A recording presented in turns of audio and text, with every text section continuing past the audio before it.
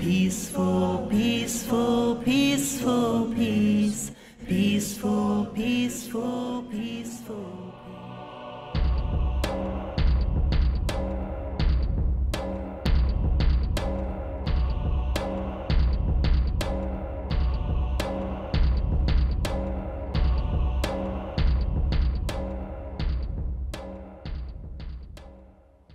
Assalamu alaikum wa rahmatullahi wa barakatuhu. May the peace, mercy and blessings of Allah subhanahu wa ta'ala, God Almighty, be on all of you. We begin this concluding session, the evening session of the 10-day International Islamic Conference and Exhibition going on for the last 10 days, with the Qiraat by brother Dr. Uthman Muhammad As-Siddiqui from Saudi Arabia.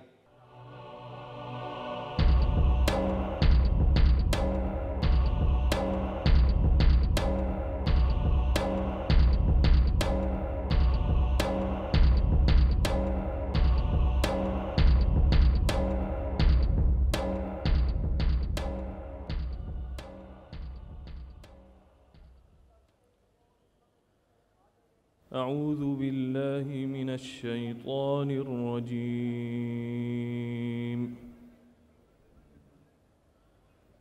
بسم الله الرحمن الرحيم.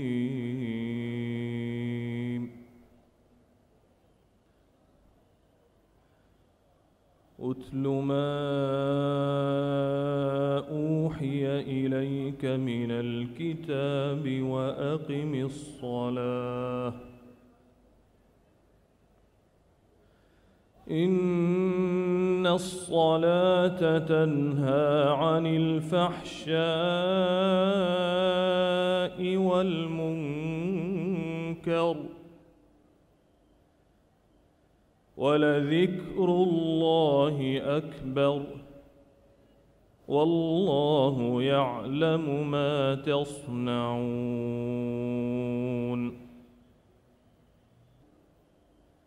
ولا تجادلوا أهل الكتاب إلا بالتي هي أحسن إلا الذين ظلموا منهم وقولوا آمنا بالذي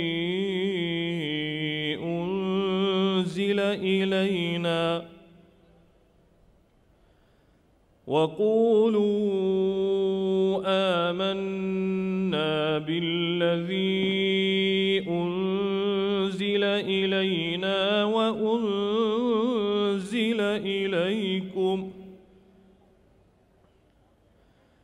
وإلهنا وإلهكم واحد ونحن له مسلمون.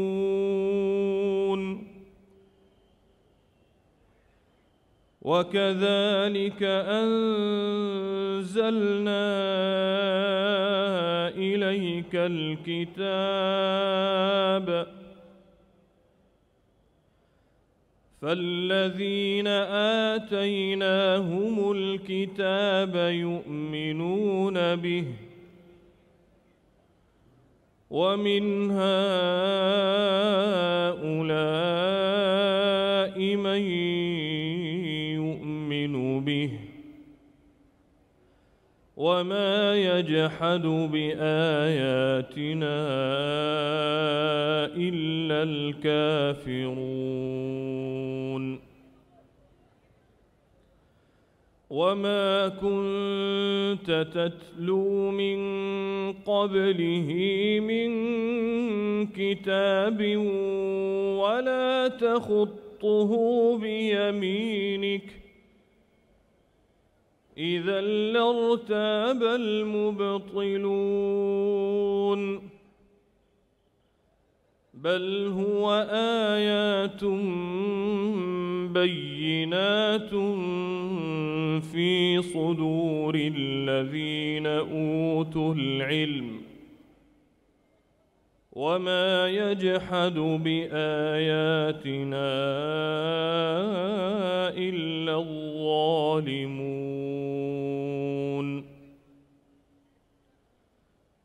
وقالوا لولا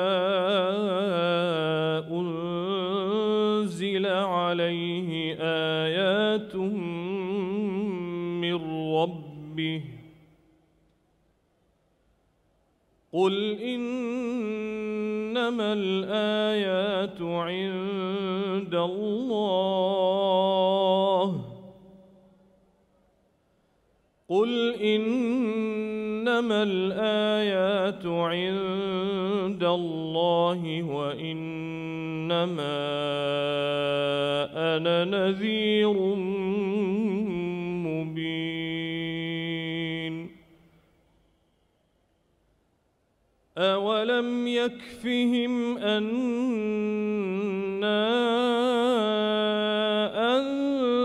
أنزلنا عليك الكتاب يتلى عليهم إن في ذلك لرحمة وذكرى لقوم يؤمنون صدق الله العظيم.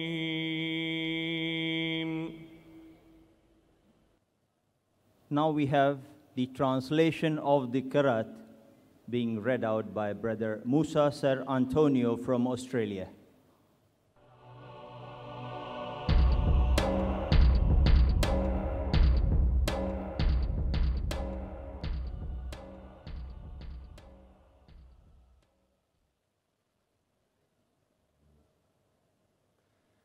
Recite, O Muhammad, what has been revealed to you of the book and establish prayer. Indeed, prayer prohibits immorality and wrongdoing, and the remembrance of Allah is greater, and Allah knows that which you do. And do not argue with the people of the book, except in a way that is best, except for those who commit injustice amongst them, and say, we believe in that which has been revealed to us and revealed to you. And our God and your God is one. And we are Muslims in submission unto him. And thus we have sent down to you the book, and those to whom we previously gave the scripture believe in it. And among these are those who believe in it, and none reject our verses except the disbelievers. And you did not recite before it any scripture, nor did you inscribe one with your right hand. Then otherwise the falsifiers would have had cause for doubt. Rather, it is distinct verses preserved within the breasts of those who have been given knowledge, and none reject our verses except the wrongdoers.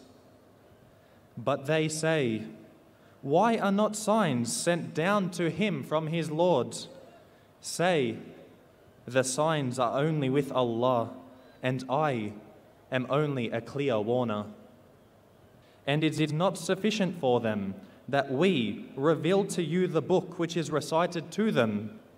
Indeed, in that is a mercy and a reminder for those who believe.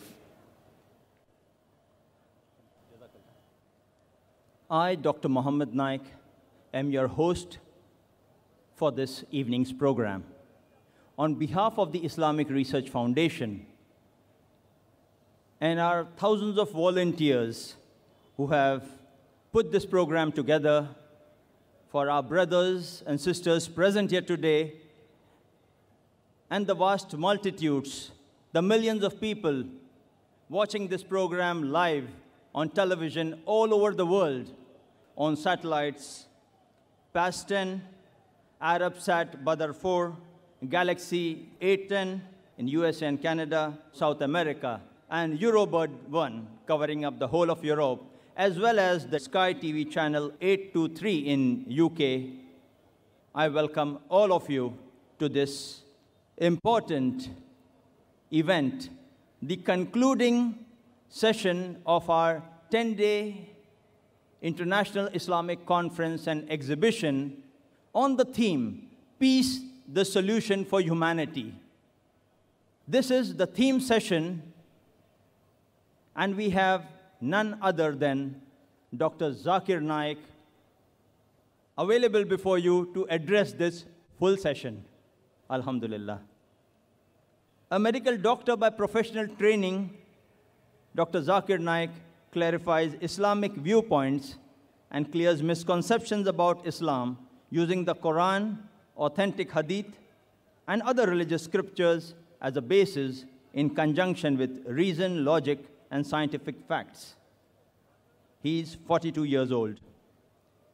Dr. Zakir is popular for his critical analysis and convincing answers to challenging questions posed by audiences after his public talks, as he would address you in the question and answer session, an open one after his talk too. In the last 12 years, Dr. Zakir Naik has delivered more than 1,200 public lectures in many countries worldwide, in addition to numerous more public talks in India. He has successfully participated in several symposia and dialogues with prominent personalities of other faiths. His public dialogue with Dr. William Campbell in USA on the topic, The Quran and the Bible in the Light of Science, held in Chicago, USA on April 1st, 2000, was a resounding success in establishing that the Quran matches with established scientific facts. His public dialogue with the renowned personality of India, Sri Ravi Shankar, on the topic, The Concept of God in Hinduism and Islam in the Light of Sacred Scriptures, held in the city of Bangalore, India, on January 21st, 2006, too was a grand success in highlighting Tawheed, the oneness and unity of God. Much before this, Sheikh Ahmad Deedat, the world-famous orator on Islam and comparative religion, who had earlier called Dr. Zakir Naik Deedat Plus in 1994, in May 2000 presented a plaque to him, which stated, awarded to Dr. Zakir Abdul Karim Naik for his achievement in the field of dawah and the study of comparative religion. Son, what you have done in 4 years had taken me 40 years to accomplish, alhamdulillah. And Sheikh Deedat happens to be a pioneer in speaking on comparative religion in English. Dr. Zakir Naik appears regularly on programs and interviews on many international TV and radio channels in more than 200 countries of the world. He has authored many books on Islam and comparative religion, including The Quran and Modern Science, Compatible or Incompatible, Is the Quran God's Word?, Women in Islam, Subjugated or Protected, Concept of God in Major Religions, and Answers to Non-Muslims' Common Questions about Islam. In this concluding theme session of the Peace, the Solution for Humanity, the 10-day International Islamic Conference and Exhibition, to present his public talk on this vital topic of the day, Is Islam the Solution for Humanity? Let's welcome the dynamic international orator on Islam and comparative religion, Dr. Zakir Naik.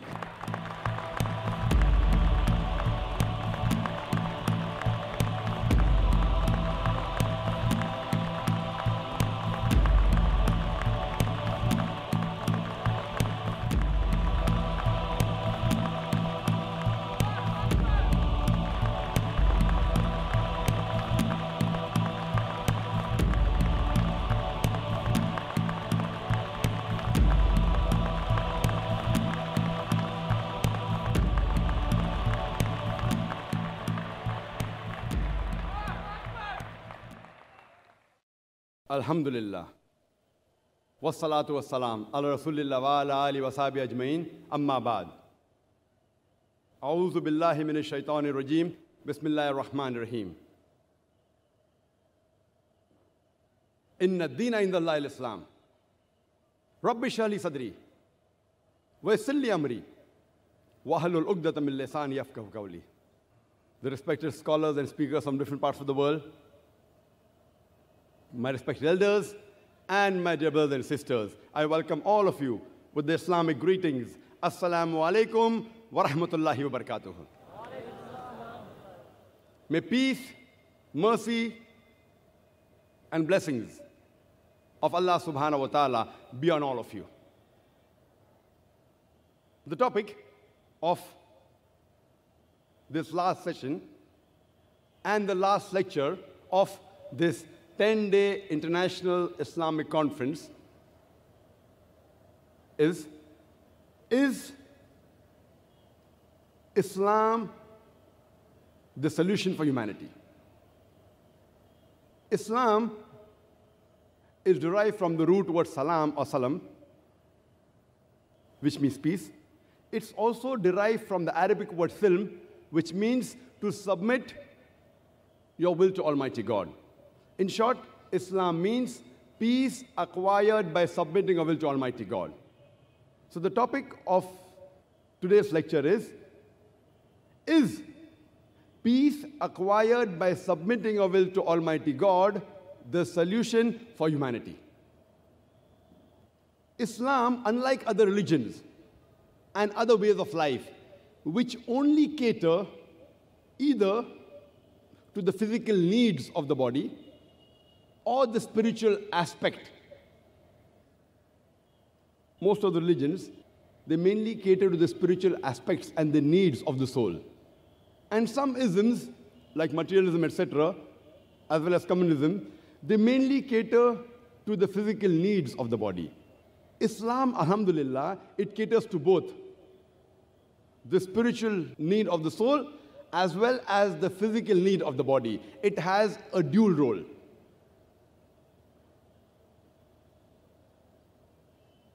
And as far as the solution to humanity is concerned,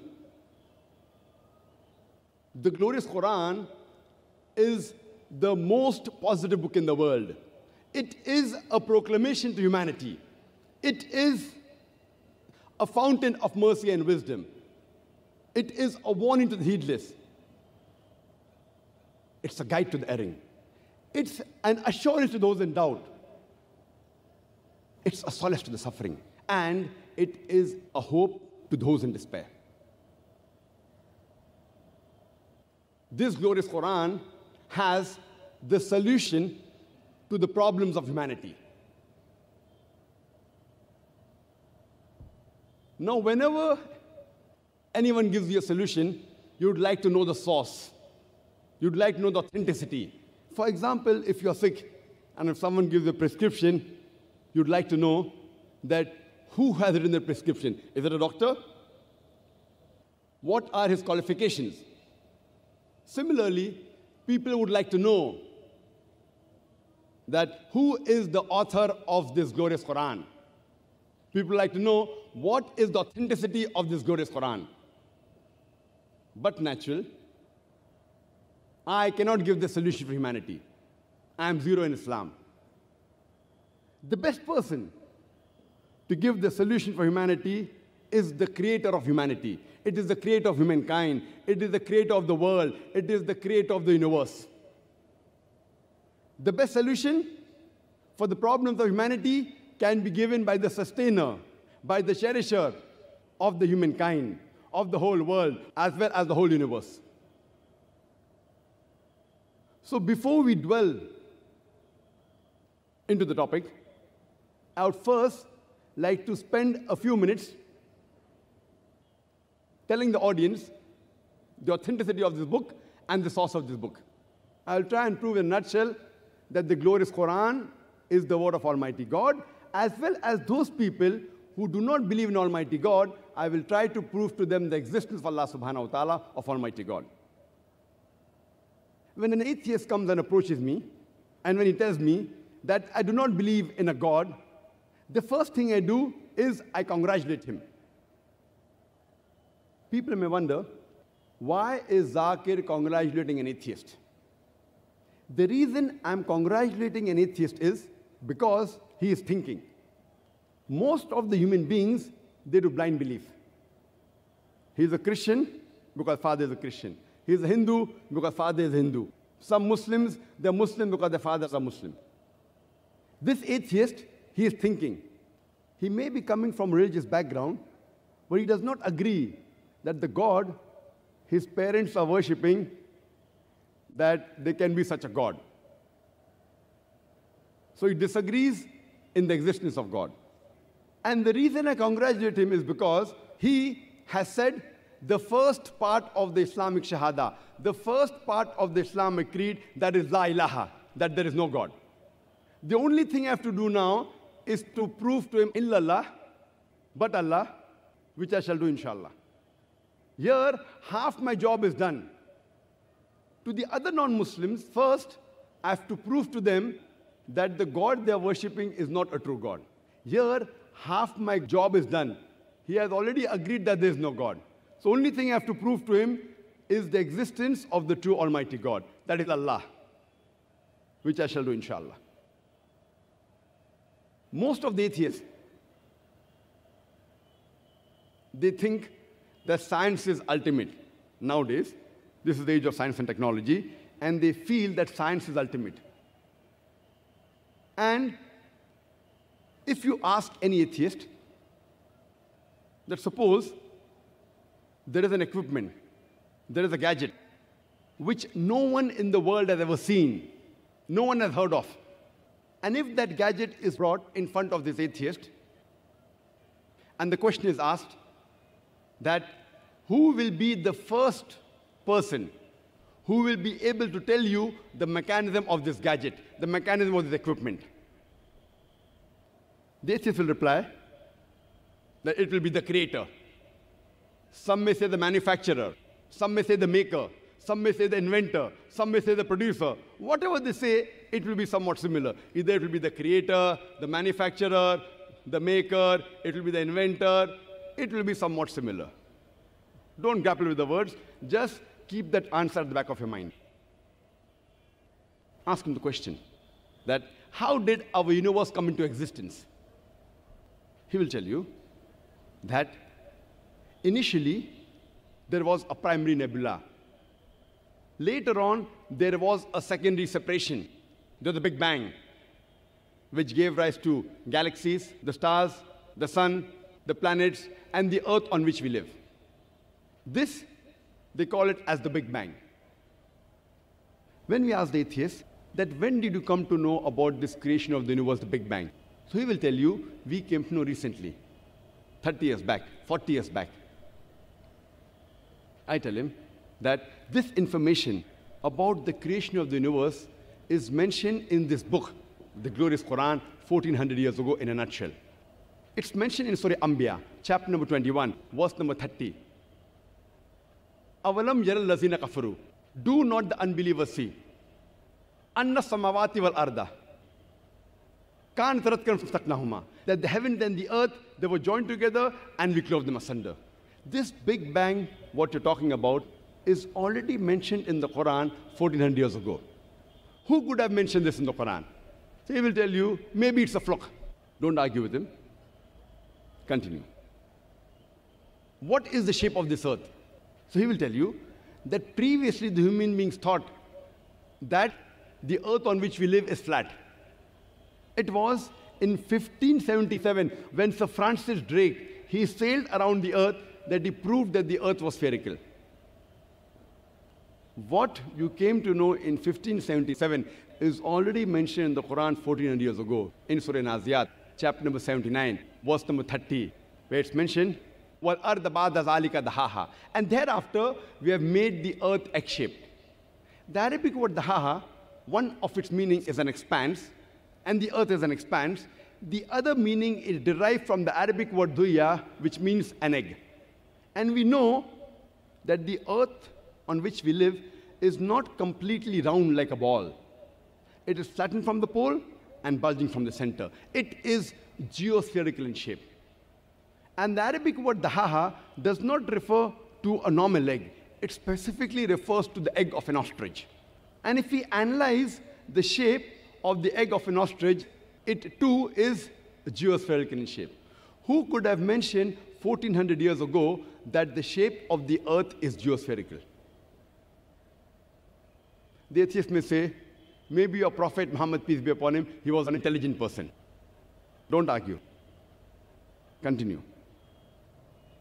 The light of the moon, is it its own light or is it a reflected light? So the atheist will tell you, previously we thought that the light of the moon was its own light. Recently in science, 100 years back, 200 years back, 300 years back, we came to know that the light of the moon is not its own light, but it is a reflected light. Quran mentioned in Surah Furqan, chapter number 25, verse number 61. Blessed is he who has made the constellations in the sky and placed therein sun having its own light and moon having a reflection of light, having borrowed light. The Arabic word used for sun is shams. It's always described as siraj or wahaj, meaning a torch or a blazing lamp. The Arabic word used in the Quran for moon is qamar. Its light is always described as munir or nur, meaning borrowed light or a reflection of light. Nowhere does the Quran refer to the moonlight as its own light. Who could have mentioned this in the Quran 1400 years ago? The atheist. Maybe after a long pause he will say, maybe your prophet, he was extra intelligent. Don't argue. Continue. When I was in school, I passed my school in 1982. I had learned in the subject of science and geography that the sun, though it revolved, it did not rotate about its own axis. The atheist will ask, is this mentioned in the Quran? I will tell him, no, this is what I learned in school. More than 25 years back, this is what I learned in school.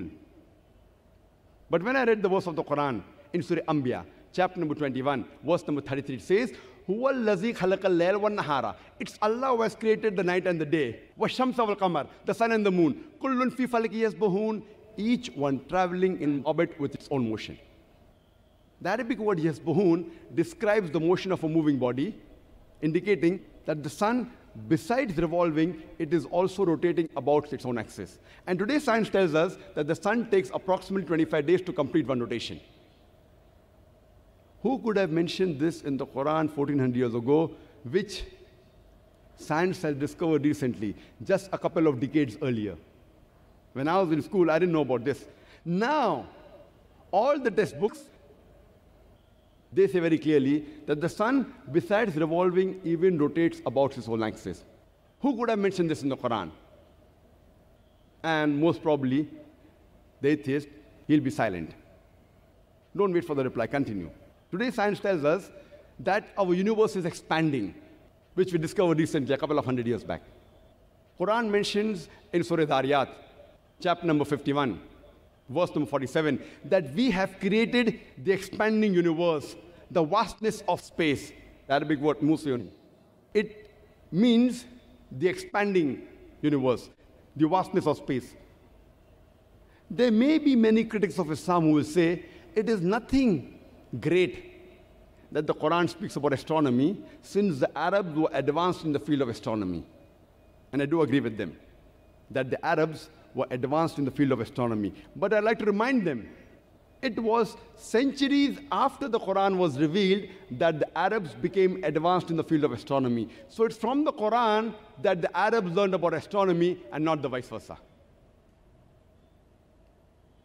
In the field of hydrology, when we asked the atheist that when did we come to know about the water cycle? So he will tell you that Sir Bernard Palissy in 1580 was the first person who described the present water cycle. How does the water evaporate from the ocean? It forms into clouds, moves into the interior, it falls down as rain, and the water cycle is replenished. This water cycle is mentioned in the Quran in great detail 1400 years ago. The Quran mentions too that the water evaporates from the ocean, forms into clouds, the clouds join, then move into the interior, then the water falls down, and the water table is replenished. The Quran speaks about hydrology and the water cycle in great detail in several verses. In Surah Az-Zumur, chapter 39, verse number 21. In Surah Rum, chapter number 30, verse number 24. In Surah Mu'minun, chapter number 23, verse number 18. In Surah Hijr, chapter number 15, verse number 22. In Surah Nur, chapter number 24, verse number 43. In Surah Rum, chapter number 30, verse number 48. In Surah Araf, chapter number 7, verse 57. In Surah Rad, chapter number 13, verse number 17. In Surah Furqan, chapter number 25, verse number 40 and 49. In Surah Fatir, chapter number 35, verse number 9. In Surah Yasin, chapter number 36, verse number 34. In Surah Jasha, chapter number 45, verse number 5. In Surah Qaf, chapter number 50, verse number 9 and 10. In Surah Waqia, chapter 56, verse number 68 to 70. In Surah Mulk, chapter 67, verse number 30. In Surah Tariq, chapter 86, verse number 11. You can quote, only keep on quoting the references. The Quran speaks about the water cycle in great detail. Who could have mentioned this in the Quran 1400 years ago? Don't wait for the answer, continue. The Quran, it speaks about geology, that the mountains have got pegs which give stability to the earth. It's mentioned in Surah Naba, chapter number 78, verse number 6 and 7.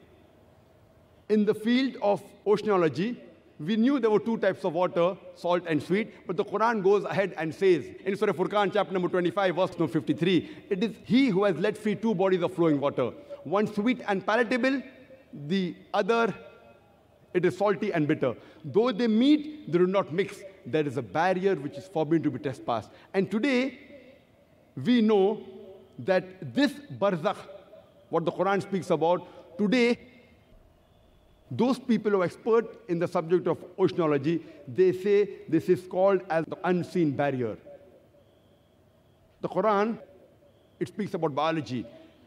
In Surah Anbiya, chapter 21, verse number 30, وَجَعَلْنَا مِنَ الْمَاءِ كُلَّ شَيْءٍ hai. We have created every living thing from water. Who could have believed in the deserts of Arabia 1400 years ago, where there is scarcity of water, that every living creature is made of water? But today, science has testified that. In the field of botany, the Quran says in Surah Taha, chapter 20, verse 53, that we have created the plants in pairs, male and female. Previously, we did not know that even the plants are created in male and female. Quran says in Surah Ra, chapter number 13, verse number 3, that we have created every kind of fruit in pairs.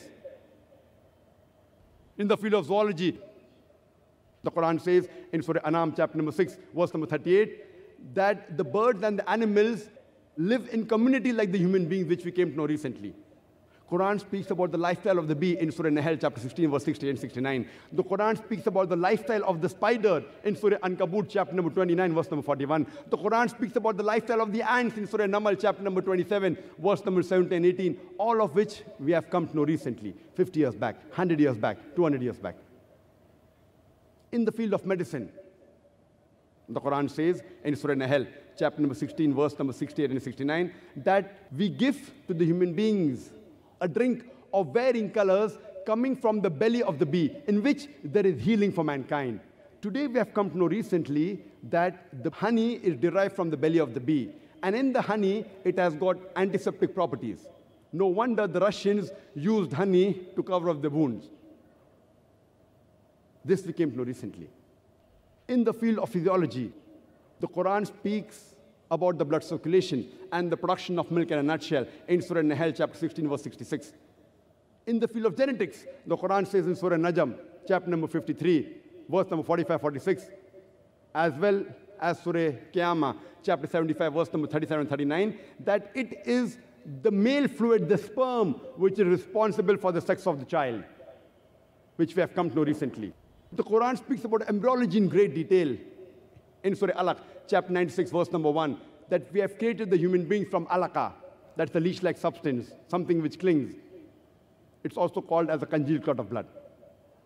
The Quran speaks about the various embryological stages in great detail, which modern embryology has just discovered recently in Surah Mu'minun, chapter 23, verse number 12 to 14. I'll just mention a couple more. Normally, the unbelievers, they object that how can Almighty God, once we have died and we have been buried in the ground, in the dust, how will Almighty God be able to reassemble our bones after our bones have got disintegrated? On the day of judgment, how will we be able to reassemble the bones? And Almighty God says in Surah Qiyamah, chapter number 75, verse number 3 and 4, that he can not only reassemble the bones, he can even reassemble the very tips of the finger in perfect order. And it was in 1880 that Sir Francis Gould discovered the fingerprinting method and said that no two fingerprints, even in millions of human beings, even if millions of human beings together, no two fingerprints are identical. What the CIA, the police, the CID, the FBI, today they use the fingerprinting method to identify the criminal.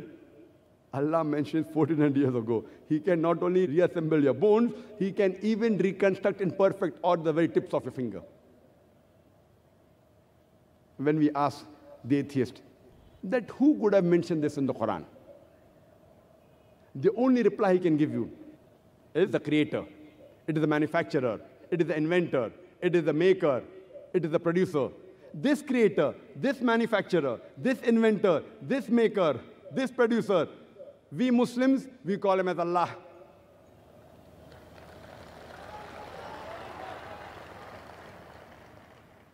I have tried to summarize my 2 hours lecture of Is the Quran God's Word in only approximately 15 minutes so that we can have more time for question and answer session, just for the benefit of the multiple times number of people that are here. According to Albert Einstein, he said that science without religion is lame, and religion without science is blind.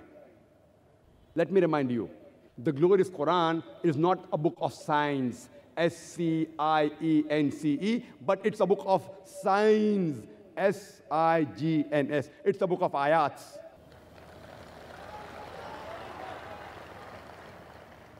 And in the glorious Quran, there are more than 6,000 signs, more than 6,000 ayats, out of which more than 1,000 speak about science.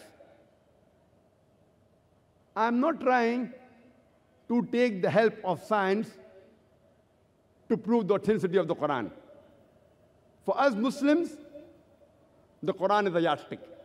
But for the non-Muslims, for the atheist, for him, science is the yardstick.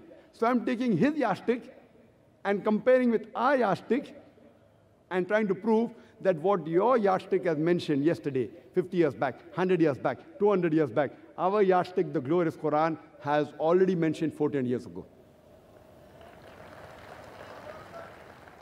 That's the reason today's science is not eliminating God, but it is eliminating models of God. La ilaha illallah.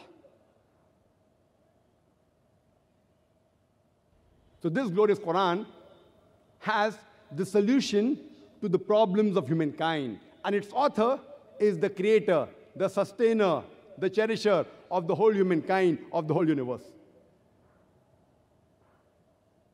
There were several revelations sent by Almighty God on the face of the earth, but all the revelations that came before the last and final revelation, the glorious Quran, were meant only for a particular group of people, and it was meant to be followed only for a particular time period.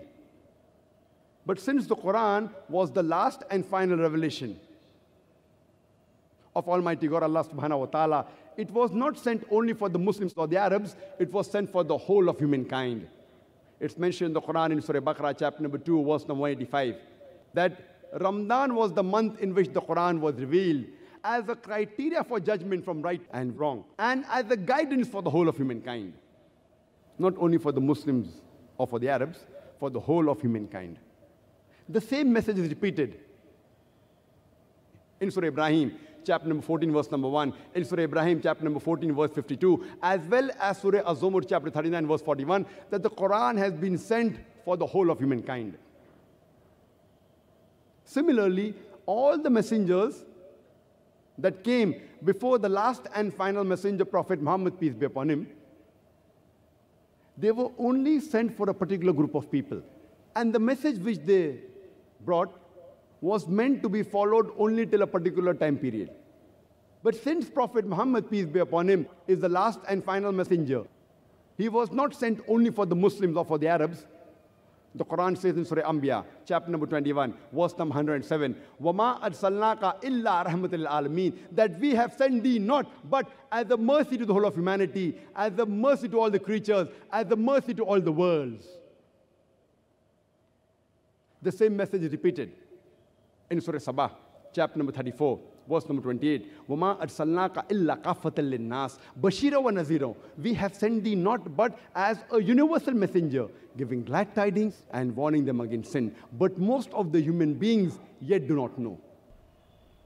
And because most of the human beings yet do not know, that's the reason we are having such conferences and such lectures. But today, if we read, if we hear, if we notice the international media, there is virulent propaganda about Islam in the international media. Whether it be the international newspapers, the international magazines, the radio broadcast stations, the international TV channels, the international satellite channels, we find in the international media, they are spreading many misconceptions about Islam. There is virulent propaganda about Islam. And according to an article which came in the Newsweek magazine on 16th of April, 1979, it says that in a span of 150 years, from 1800 to 1950, more than 60,000 books have been written against Islam. And if we calculate, if we divide the number of days and number of books written, more than one book was written against Islam every day. And after 9/11, that is 11th of September 2001, this has reached epidemic level. Every day, several books are written against Islam.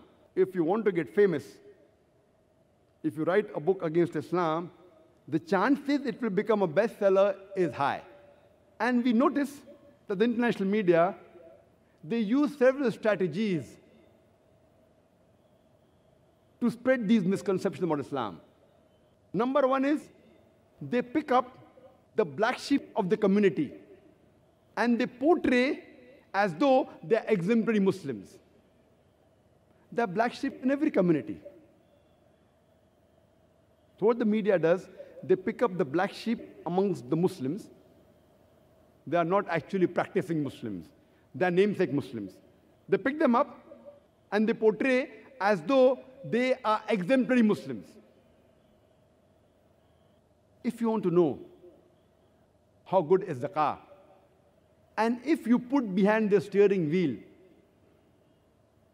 a person who does not know how to drive the car, and if he has an accident, if he bangs the car, who will you blame? Will you blame the car or the driver? Who will you blame? The car or the driver? But naturally, the driver. If you want to know how good the car is, you have to analyze the specification.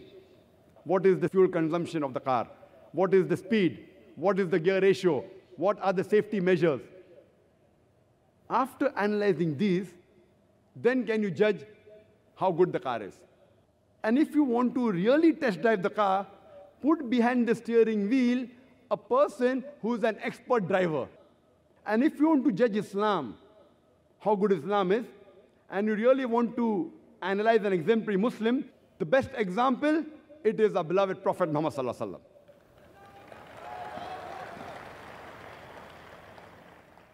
Look at his seerah, analyze the history of the Prophet, and undoubtedly, you'll have to agree that this religion and the follower of this religion, Muhammad Sallallahu Alaihi Wasallam, he was the major benefactor for the spreading of peace.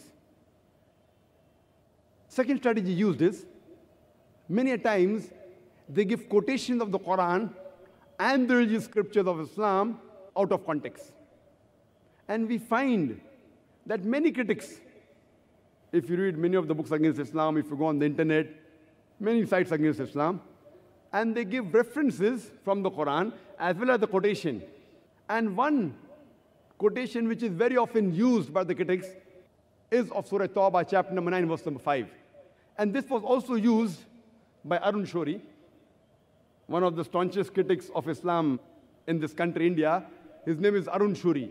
And he writes in his book, The World of Fatwa, and he gives the reference that Quran says in Surah Tawbah, chapter 9, verse number 5, and it tells the Muslims that wherever you find a kafir, into brackets he's indicating Hindus. He's saying that the Quran says in Surah Tawbah, chapter 9, verse number 5, that wherever you find the kafir, you have to kill them. And if you read the Quran, if you open the Quran, and if you read the translation, what he's saying is correct. Surah Tawbah, chapter number 9, verse number 5 does say that wherever you find the kafir, you kill them. But it is quoted out of context. For context, you have to start from verse number 1 of Surah Tawbah, chapter 9. And when you read the context and know the background, why was this verse revealed, we come to know that there was a peace treaty between the Muslims and the mushriks of Makkah. And this peace treaty was unilaterally broken by the mushriks of Makkah. So when this peace treaty was unilaterally broken by the mushriks of Makkah, Almighty God Allah subhanahu wa ta'ala in the Quran, He says in Surah Tawbah, chapter 9, verse number 2, that He's giving 4 months' time. Otherwise, there is a declaration of war. And it's mentioned in Surah Tawbah, chapter 9, verse number 5, that after the 4 forbidden months, it tells the Muslims that you fight and you kill the pagans. That means your enemies, wherever you find them. And seize them and wait for them in every stratagem of war. So in context, we come to know this verse was revealed in the battlefield. That in the battlefield, when the peace treaty is broken and when the enemies come to fight you, don't get scared, fight back. And kill them where you find them. But natural, any army general in the battlefield, to boost up the morale of the soldier, he will say, fight them.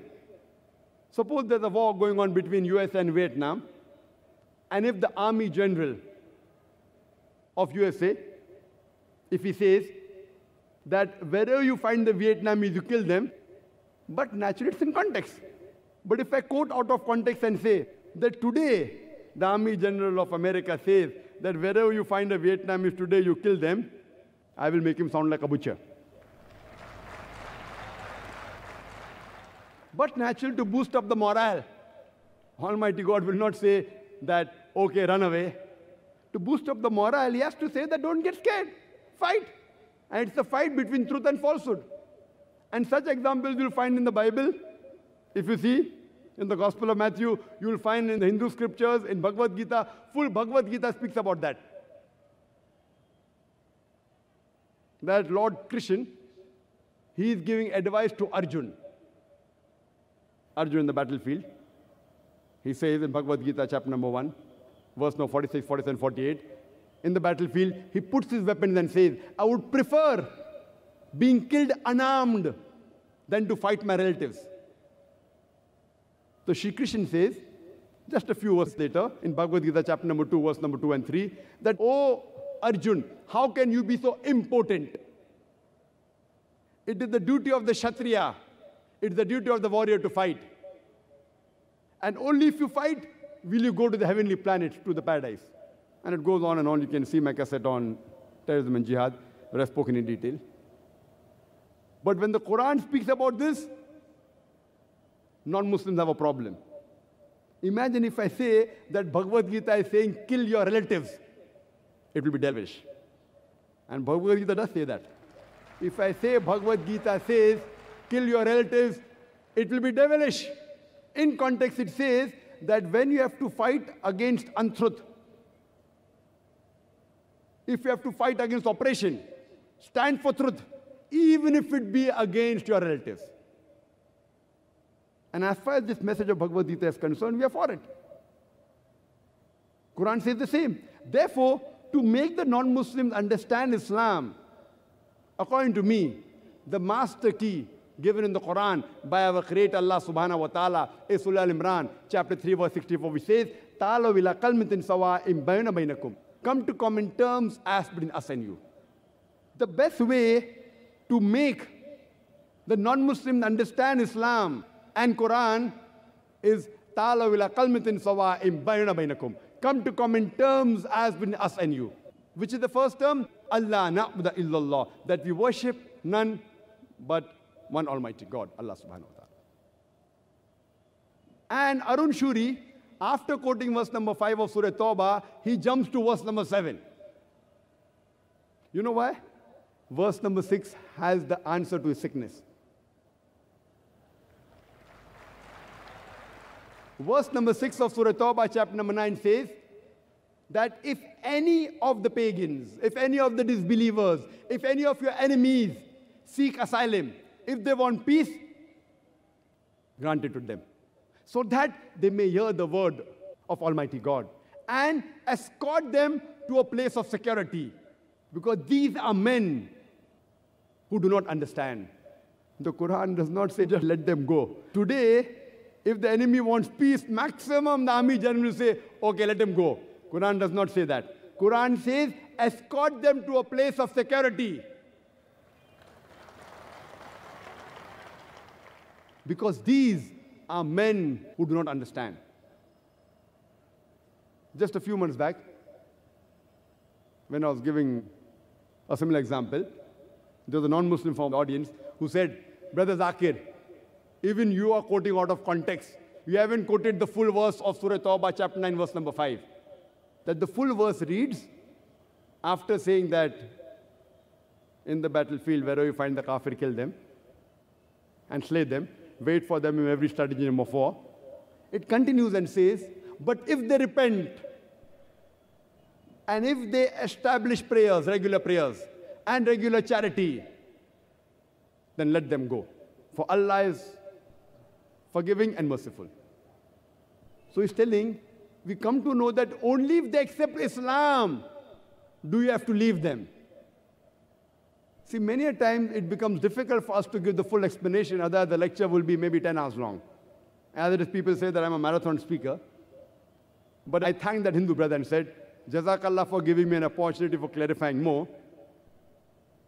Verse number 5 of Surah Tawbah does refer that if the unbeliever, if he repents and establishes regular prayer and gives regular charity, indicating he becomes a Muslim, then let him go. If he becomes a Muslim, let him go. But verse number 6 says that if the unbeliever seeks asylum, wants peace, don't just let him go. Escort him to a place of security. If he becomes a Muslim, let him go. But if he does not become a Muslim and wants peace,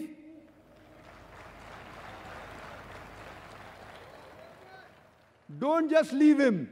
Escort him to a place of security, because maybe now he's in between, he's on the fence. Those who accept Islam find they're Muslims. He wants peace. Maybe the non-Muslims, they may kill him. Maybe the non-Muslim would like to take revenge. Why is he wanting for peace? So Almighty God says in the Quran, don't leave them. Escort them to a place of security. So that's the reason critics like Arun Shuri, they skip verses, they quote out of context, and you can give hundreds of such examples. If you go on the internet, it's very common, and we find now many of the non-Muslims, they go on the internet, and to speak against the Quran has become easy. Therefore, more books are being published. Very easy. You know, internet is a boon and a bane. Initially, when it started, there were more websites against Islam than for Islam. Now Muslims have caught up. There are good sites also. But you don't have to be a scholar to find alleged mistakes in the Quran. And it's difficult to reply. The moment you keep on replying, more and more keep on coming. That's the reason we have open question and answer sessions. So strategy number 2 is they quote the verses of the Quran and the Islamic scriptures out of context. Third strategy is they say things about Islam which are alien to Islam. It does not exist in Islam. For example, Many critics say that Islam is an unscientific religion. Just to give you one example, time will not permit me to give several examples. Since nowadays we are having a controversy on the famous Bangladeshi writer, Taslima Nasreen.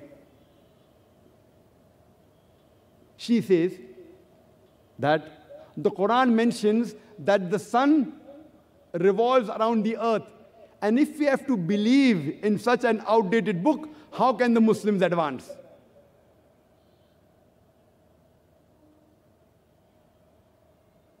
And I challenge anyone to point out any verse of the Quran which says that the sun revolves around the earth.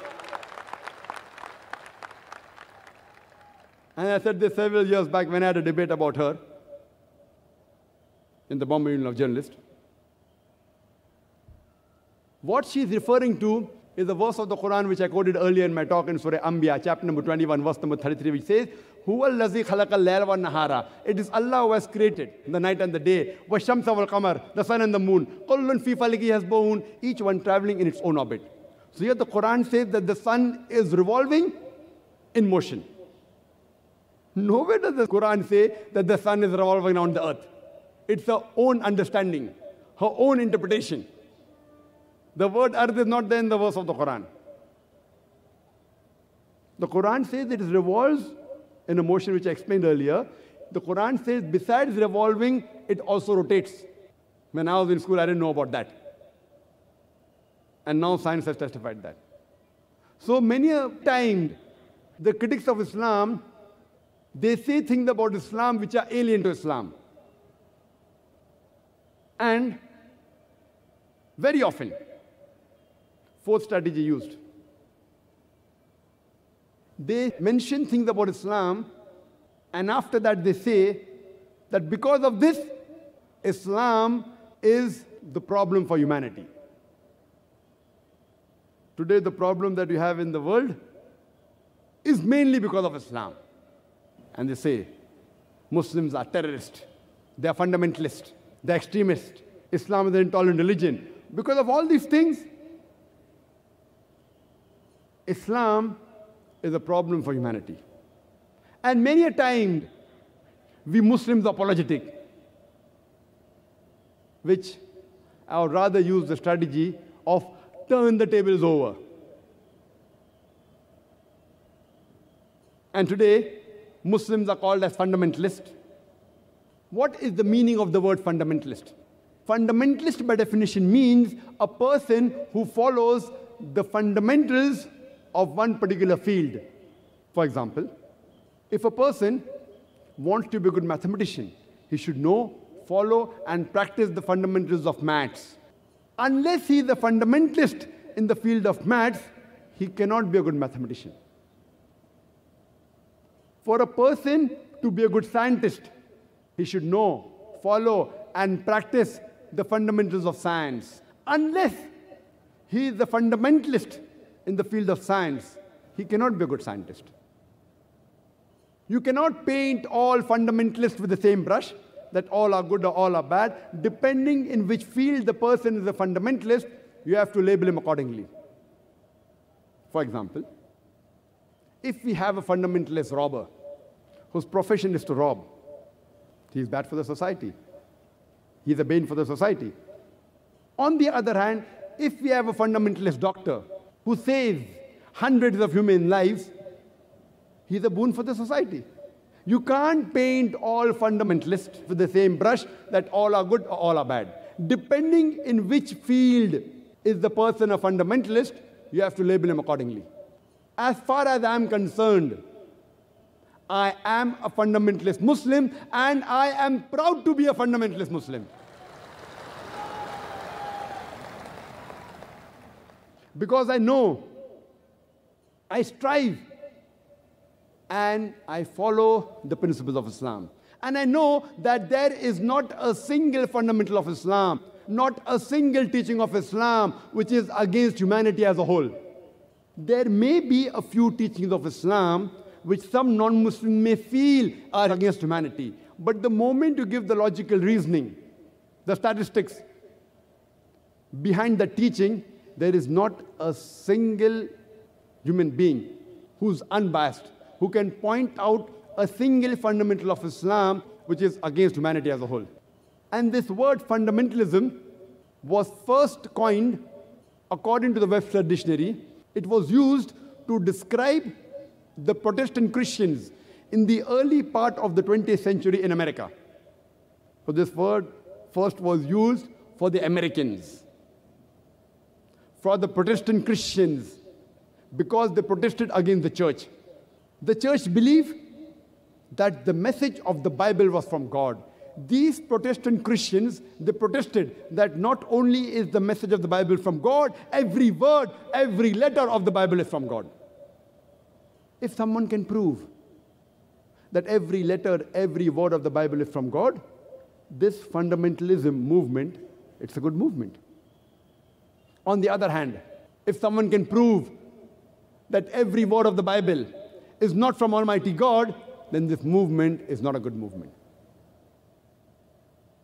When we read the Oxford Dictionary, we find out, and it says that fundamentalist is a person who strictly adheres to the ancient doctrine of any religion. But when I read one of the revised edition of Oxford Dictionary, there was a slight change.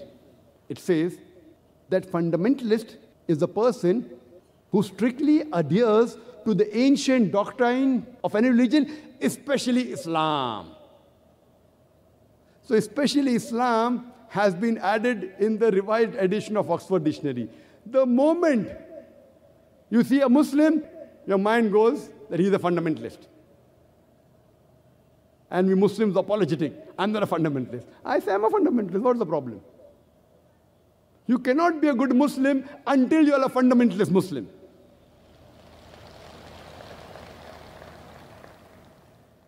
The media says, Muslims are extremists. I say, yes, I'm an extremist. I'm extremely kind, I'm extremely loving, I'm extremely merciful, I'm extremely honest, I'm extremely just. What's wrong in being extremely kind, extremely merciful, extremely loving, extremely just, extremely honest? You can't be partly honest. When it benefits you, you're honest. When it does not benefit you, you aren't honest. According to the Quran, you have to be extremely kind, extremely merciful. If you are a Muslim, you have to be an extremist Muslim. You have to be extremely kind. You have to be extremely honest. You have to be extremely just. I want a single human being to tell me what is wrong in being extremely honest. You have to be extremist in the right direction. We Muslims should not be apologetic. No, no, no, I'm a moderate Muslim. What's a moderate Muslim? Do you either follow Islam or don't follow Islam? Allah says in the Quran, Udkhulu fi silmi kaffa. Enter into Islam wholeheartedly. Surah Baqarah chapter 2, verse number 208. You can't say I want to follow part of Islam. You have to be fully just. You have to be fully honest. Extremely honest. If every human being becomes the fundamentalist Muslim, following the fundamentals of Islam, the problems of humanity will be solved.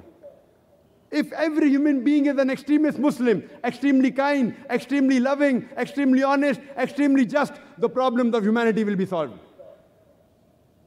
Today, Muslims are given the label that Muslims are terrorists. Many a time, two different labels are given to the same individual for the same activity. For example, 60 years back, 70 years back, there were many Indians who were fighting for the freedom of the country when the Britishers were ruling India. These Indians, by the British government, they were called as terrorists. But the same people, for the same activity, we common Indians, we call them as freedom fighters, as patriots. Same people, same activity, two different labels. If you agree with the view of the British government that they had a right rule over India, then you have to call these Indians as terrorists. But if you agree with the view of the common Indians that the Britishers came to India to do business, they have no right to rule over us, then you'll call these people as freedom fighters, as patriots. Same people, same activity, two different labels. And we find several such examples in history. Several. We know during the American Revolution in 1775, when the Britishers, when they occupied America, there were many Americans who were fighting for the freedom. And number one terrorist, according to the British government, was George Washington. George Washington, by the British government, was called as number one terrorist in 1775. Later on, he becomes the President of America, USA. Imagine, terrorist number one becomes the President of USA. And he happens to be the godfather of all the presidents to come, including George Bush.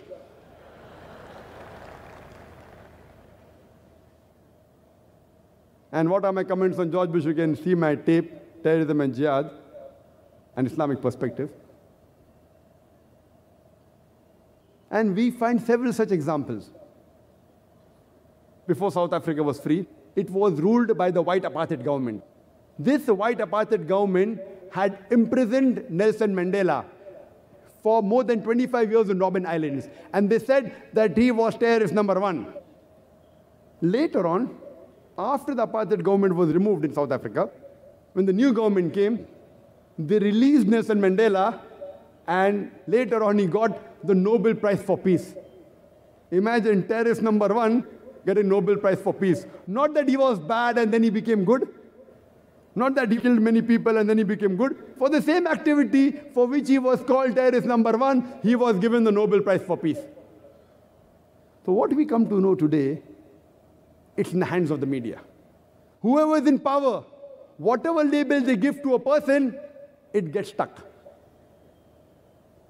Whether it's the truth or not, that is secondary. Whoever is in power, who has control of the media, what they portray about a person, that label gets stuck to that person.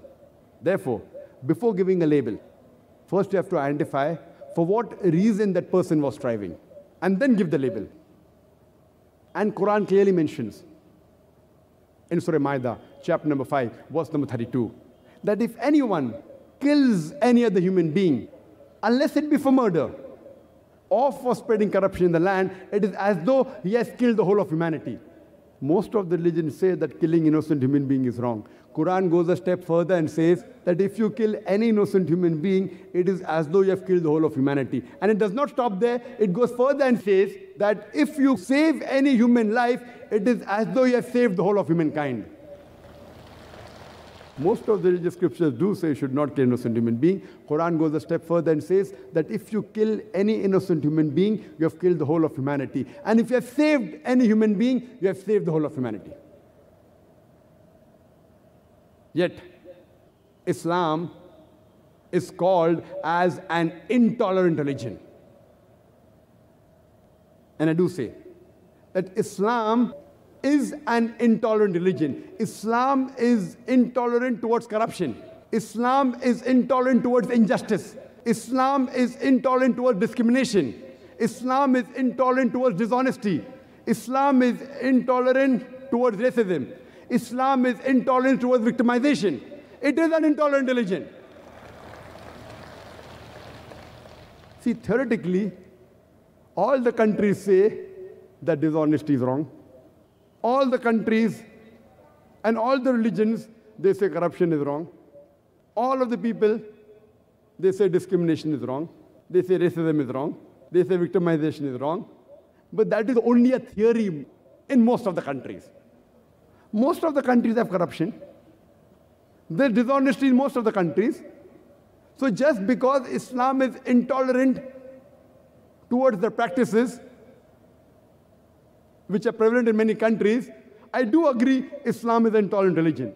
Islam is intolerant towards those things which Almighty God knows are wrong for the human being, which today many human beings feel it is a part and parcel of society.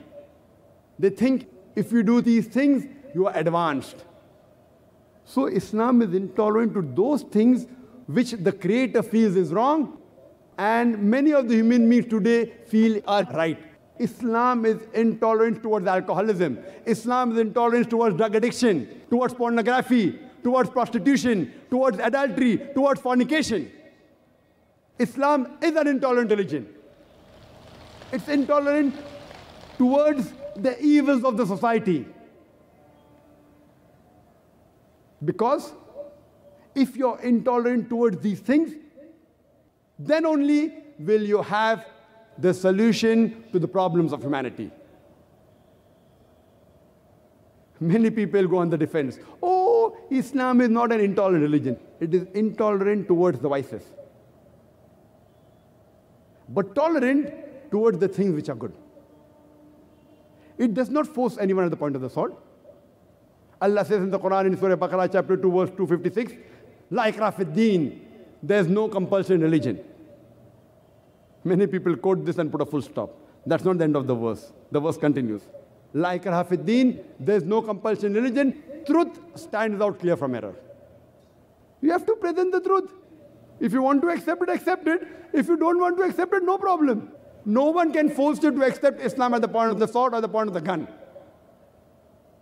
In this way, it is the most tolerant religion. When we analyze, most of the religions, they speak good things. So what's the difference between Islam and the other religions? The difference between Islam and the other religions is that Islam, besides speaking good things, it shows you a way how to achieve the state of goodness. For example, most of the religions say that you should not rob. Hinduism says that, Christianity says that, Islam says the same. So what is the difference between Islam and the other religions? The difference is, Islam, besides saying that you should not rob, it shows you a way how to achieve the state in which people will not rob.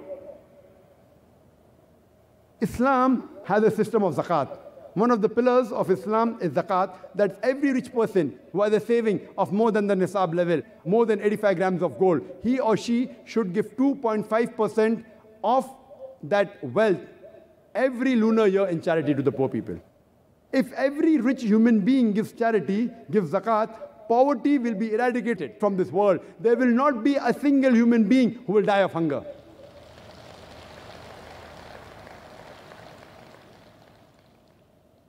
Yet, even after no human being will die of hunger, yet there are people who yet want to rob to get wealth easily, to fulfill the desires which are wrong. Islam has a solution for that also. After zakat, Almighty God says in the Quran, in Surah Ma'idah, chapter number 5, verse number 38, as to the thief, be it a man or a woman, chop off his or her hand as a punishment from Allah subhanahu wa ta'ala. Non-Muslims will say, chopping off the hands? In this 21st century, Islam is a barbaric religion. It's a ruthless way of life. And they think that every second person you come across in Saudi Arabia, where this law is practiced, you will find that every second person will have his hand chopped off.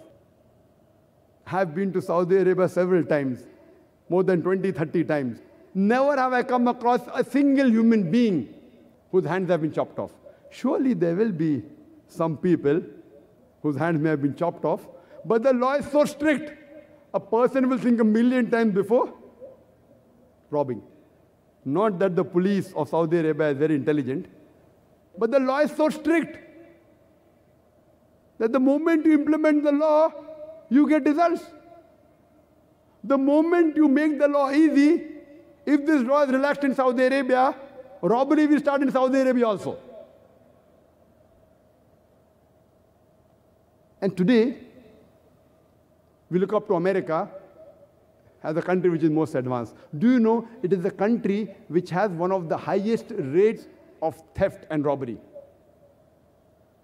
I'm asking the question that if you implement the Islamic Sharia in America and USA, that every rich person who has a saving of more than 85 grams of gold should give 2.5% of his excess wealth in charity, and after that, if any person robs, chop off his or her hand, I'm asking the question, will the rate of theft and robbery in America, will it increase? Will it remain the same or will it decrease? It will decrease. It's a practical law. It is not a very intelligent question that you have answered. It is simple logic. You implement the Sharia and you get results. So Islam is the only solution to the problems of humankind. Let me give you one more example. Most of the religions, they say that it should not molest a woman, that it should not rape a woman. Hinduism says that, Christianity says that, Islam says the same. So what's the difference between Islam and the other religions? The difference is Islam, besides saying that it should not molest a woman, that it should not rape a woman, it shows you a way in which you can achieve a society in which there will be no molestation, there will not be any rape. Islam speaks about the system of hijab. Most of the people talk about the hijab for the woman. But Almighty God in the Quran first speaks about the hijab for the man and then for the woman. Allah says in the Quran in Surah Nur, chapter number 24, verse number 30, say to the believing man that whenever he looks at a woman, if any brazen thought comes, any unashamed thought comes, he should lower his gaze. There was a Muslim person, Muslim man, who was staring at a girl for a long time. I told him, brother, what are you doing? It's not allowed in Islam. So he told me, our beloved Prophet said that the first glance is forgiven, the second is prohibited. I have not completed my first glance. What did the Prophet mean that the first glance is forgiven, the second is prohibited? That does not mean you can look at a woman for 10 minutes without blinking and saying, I have not completed my glance. What the Prophet meant that unintentionally, if you look at a woman, do not look at her again to feast on her beauty. The next verse speaks about the hijab for the woman. Almighty God says in Surah Nur, chapter number 24, verse number 31, Allah says that say to the believing woman that she should lower her gaze and guard her modesty, and display not her beauty except what appears ordinarily of, and draw her head covering over her bosoms, and display not her beauty except in front of her father, her brother, her husband, and a big list of mahram, the close relatives who she cannot marry is given. In short, there are 6 criteria for hijab mentioned in the Quran and the hadith of the Prophet ﷺ. The first is the extent. For the man, it's from the navel to the knee. For the woman, the complete body should be covered. The only part that can be seen are the face and hands up to the wrist. The remaining 5 criteria are the same for the man and the woman. The second is the clothes they wear. It should not be tight so that it reveals the figure. Third, it should not be translucent or transparent so that you can see through the clothes. The fourth, the clothes should not be so glamorous so that it attracts the opposite sex. Fifth, it should not resemble that of the unbeliever. And sixth, it should not resemble that of the opposite sex. And the Quran says in Surah Ahzab, chapter number 33, verse number 59, O Prophet, tell your wives, your daughters, and the believing women that when they go abroad, they should put on the jilbab, they should put on the overcoat, overcloak, so that they shall be recognized and it will prevent them from being molested. The Quran says hijab had been prescribed for the women so that they shall be recognized, they're modest, and it will prevent them from being molested. I would like to ask a simple question. That suppose there are twin sisters who are very beautiful, who are equally beautiful, and one of them, she is wearing the Western clothes, mini skirts or shorts. And the other twin sister, she is wearing the Islamic hijab, complete body covered except the face and hands up to the wrist. And if they are walking down the streets of Bombay, maybe at Pedder Road or Naik Road, where we have many bird watchers, if they are walking down the streets of Pedder Road or Naik Road, and if round the corner there is a hooligan who's waiting for a catch, who's waiting to tease a girl, I'm asking the question, which girl will he tease? Will he tease the girl wearing the mini skirt or shorts, or will he tease the girl wearing the Islamic hijab? Which girl will he tease? But natural, the girl wearing the mini skirt. So Quran rightly says that hijab has been prescribed for the women so that they shall be recognized that they're modest and will prevent them from being molested. After that, the Islamic Sharia says, any man rapes any woman, he gets capital punishment, death penalty. Many non-Muslims will say, death penalty? In this age of science and technology, in the 21st century, Islam is a barbaric religion. It's a ruthless way of life. But when you ask this question, and I've asked this question to thousands of non-Muslims, that God forbid, suppose someone rapes your mother, or someone rapes your sister, and if you are made the judge, and if the rapist is brought in front of you, what punishment will you give to that rapist? And believe me, 100% of the non-Muslims, they said, we will put him to death. Some went to the extreme of saying, we will torture him to death. There was only one smart Alex when I went to USA. He told me, the brother Zakir, I will give him 5 years imprisonment. I said, fine. Then I told him that according to the statistics of America, out of those people who are convicted for rape and they are given imprisonment, when they come out, 95% rape again. So if you want your mother to be raped again, you're most welcome. We Muslims don't want that. So he told me, if that's the case, then I would give him death penalty as the first shot. Today, America, we look up to America as the most advanced country in the world. Do you know it is a country which has one of the highest rates of rape? According to the statistics of the FBI in 1990 alone, every day, 1,756 rapes took place. Again, repeated in 1996. It says that every day, on average, 2,713 cases of rape took place in America. That means every 32 seconds, one rape is taking place in America. We are here for 1.5 hours. Already more than 100 rapes may have taken place in America since the time we are here. I am asking you the question that if you implement the Islamic Sharia in America, that any man looks at a woman, if any unashamed thought comes in his mind, he should lower his gaze. After that, every woman, she should be modestly dressed, complete body covered, except the face and hands up to the wrist. And after that, if any man rapes a woman, he gets capital punishment, death penalty. I'm asking you the question, will the rate of rape in America, will it increase, will it remain the same, or will it decrease? It will decrease. Easy question, easy answer. You don't have to be a scholar to know this. You implement the Sharia and you get results. But because Islam gives the solution, it does not go down the throat. But a few years ago, the Home Minister of India, L.K. Advani, he had said in the parliament, and he proposed that in India also, there should be death penalty for the rapist. And I congratulate him for that. I may not agree with his other policies, but as far as this policy is concerned, I agree with him that death penalty for the rapist. Maybe the next Home Minister will say that every woman in India should have the hijab on, inshallah. If you want no rape to take place in India, anywhere in the world, whether it be America, UK, you implement the Sharia, you'll get the results immediately. That's the reason the least rate of rape in any country in the world, it's in Saudi Arabia. Any country which implements the Islamic Sharia, whatever part they implement, they get results. Whatever part they don't implement, they don't get results.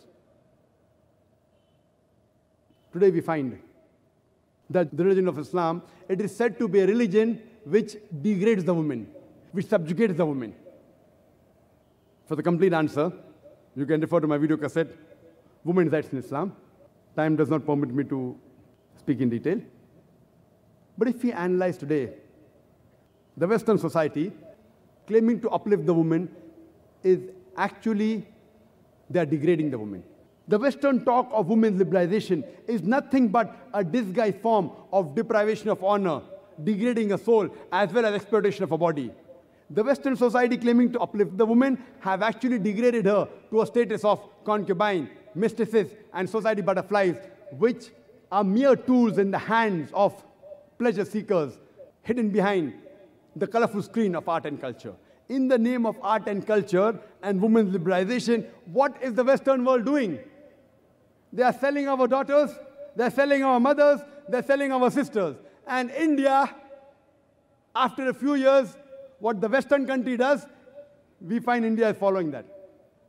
Follow the good things, I've got no problem. You know, when I was in school, more than 20 years back, most of the newspapers, they were clean. You could hardly find any obscene photographs. But now, if you pick up any newspaper, whether leading newspaper, daily newspaper, most of them, almost all, they have to have obscene photographs in it. Even on the sports page, what do they have? Football star. Then they show the girlfriend. So what has the girlfriend got to do with football? They want to sell the paper. Women's liberalization. Ronald, do you know what's the name? I don't know all the names of the football stars. And then they show the girlfriend. Then you find a cricketer, and then they show the girlfriend. So even on the sports page, if there's no news of women, then they show the girlfriend. Invariably, all the newspapers, and many newspapers have supplements. Supplements, like Times of India, the most famous newspaper. It's the largest selling English newspaper of the world. Largest selling daily newspaper of the world. It has a supplement called Bombay Times. And people of Bombay know what is Bombay Times famous for, especially page number 3. And this was a strategy. And I do agree. After getting this strategy, the sale of Times of India has increased. I'm not against Times of India only.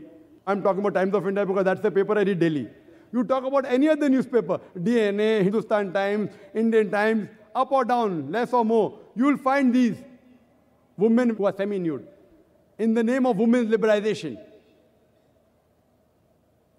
So I used to tell my vendor, my newspaper man, that only give me Times of India. I don't want Bombay Times. He's saying, Saab, ye free hai, free. Muft mein. I said, if you give me Bombay Times, I won't pay you money. He's telling me, free hai, free. Don't worry, sir, it is free. I said, I don't want it. Only give me the main newspaper. That I had mentioned a few years back. But today, even in the main newspaper, you have women. Either on the sports page, either on international news, either on the front page. Somewhere there you'll find, no wonder the selling of most of the newspapers have increased. And we find in the name of women liberalization, in the name of art and culture. In ads, you'll find most of the ads have got women. If you see an ad of a motorcycle, whether it be abroad or whether it be in India, how many women ride motorcycle? How many? Percentage less than 1%. In India, less than 1%, abroad also. But invariably, in a motorcycle ad, you'll find a woman. For what? And I was told about the very famous BMW ad. You know, BMW car is very famous. The BMW car, the car which has a status is Mercedes. But for the youngsters, the BMW is famous. It has a good pickup, it's a faster car. So someone told me that one of the ads of BMW, it had a girl in a bikini in front of the car, and the caption was, test drive her now. Who? The girl or the car? What are we doing? Are you selling your daughters, your mothers, your sisters? Islam does not believe in such kind of liberalization. If you say this is liberalization, we are happy with what we are.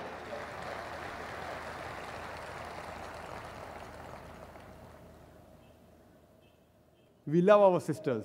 We love our mothers. We love our wives. We love them. We respect them. And we want to protect them. And we give them equal rights. For more details about rights of women in Islam, refer to my video cassette, Women's Rights in Islam.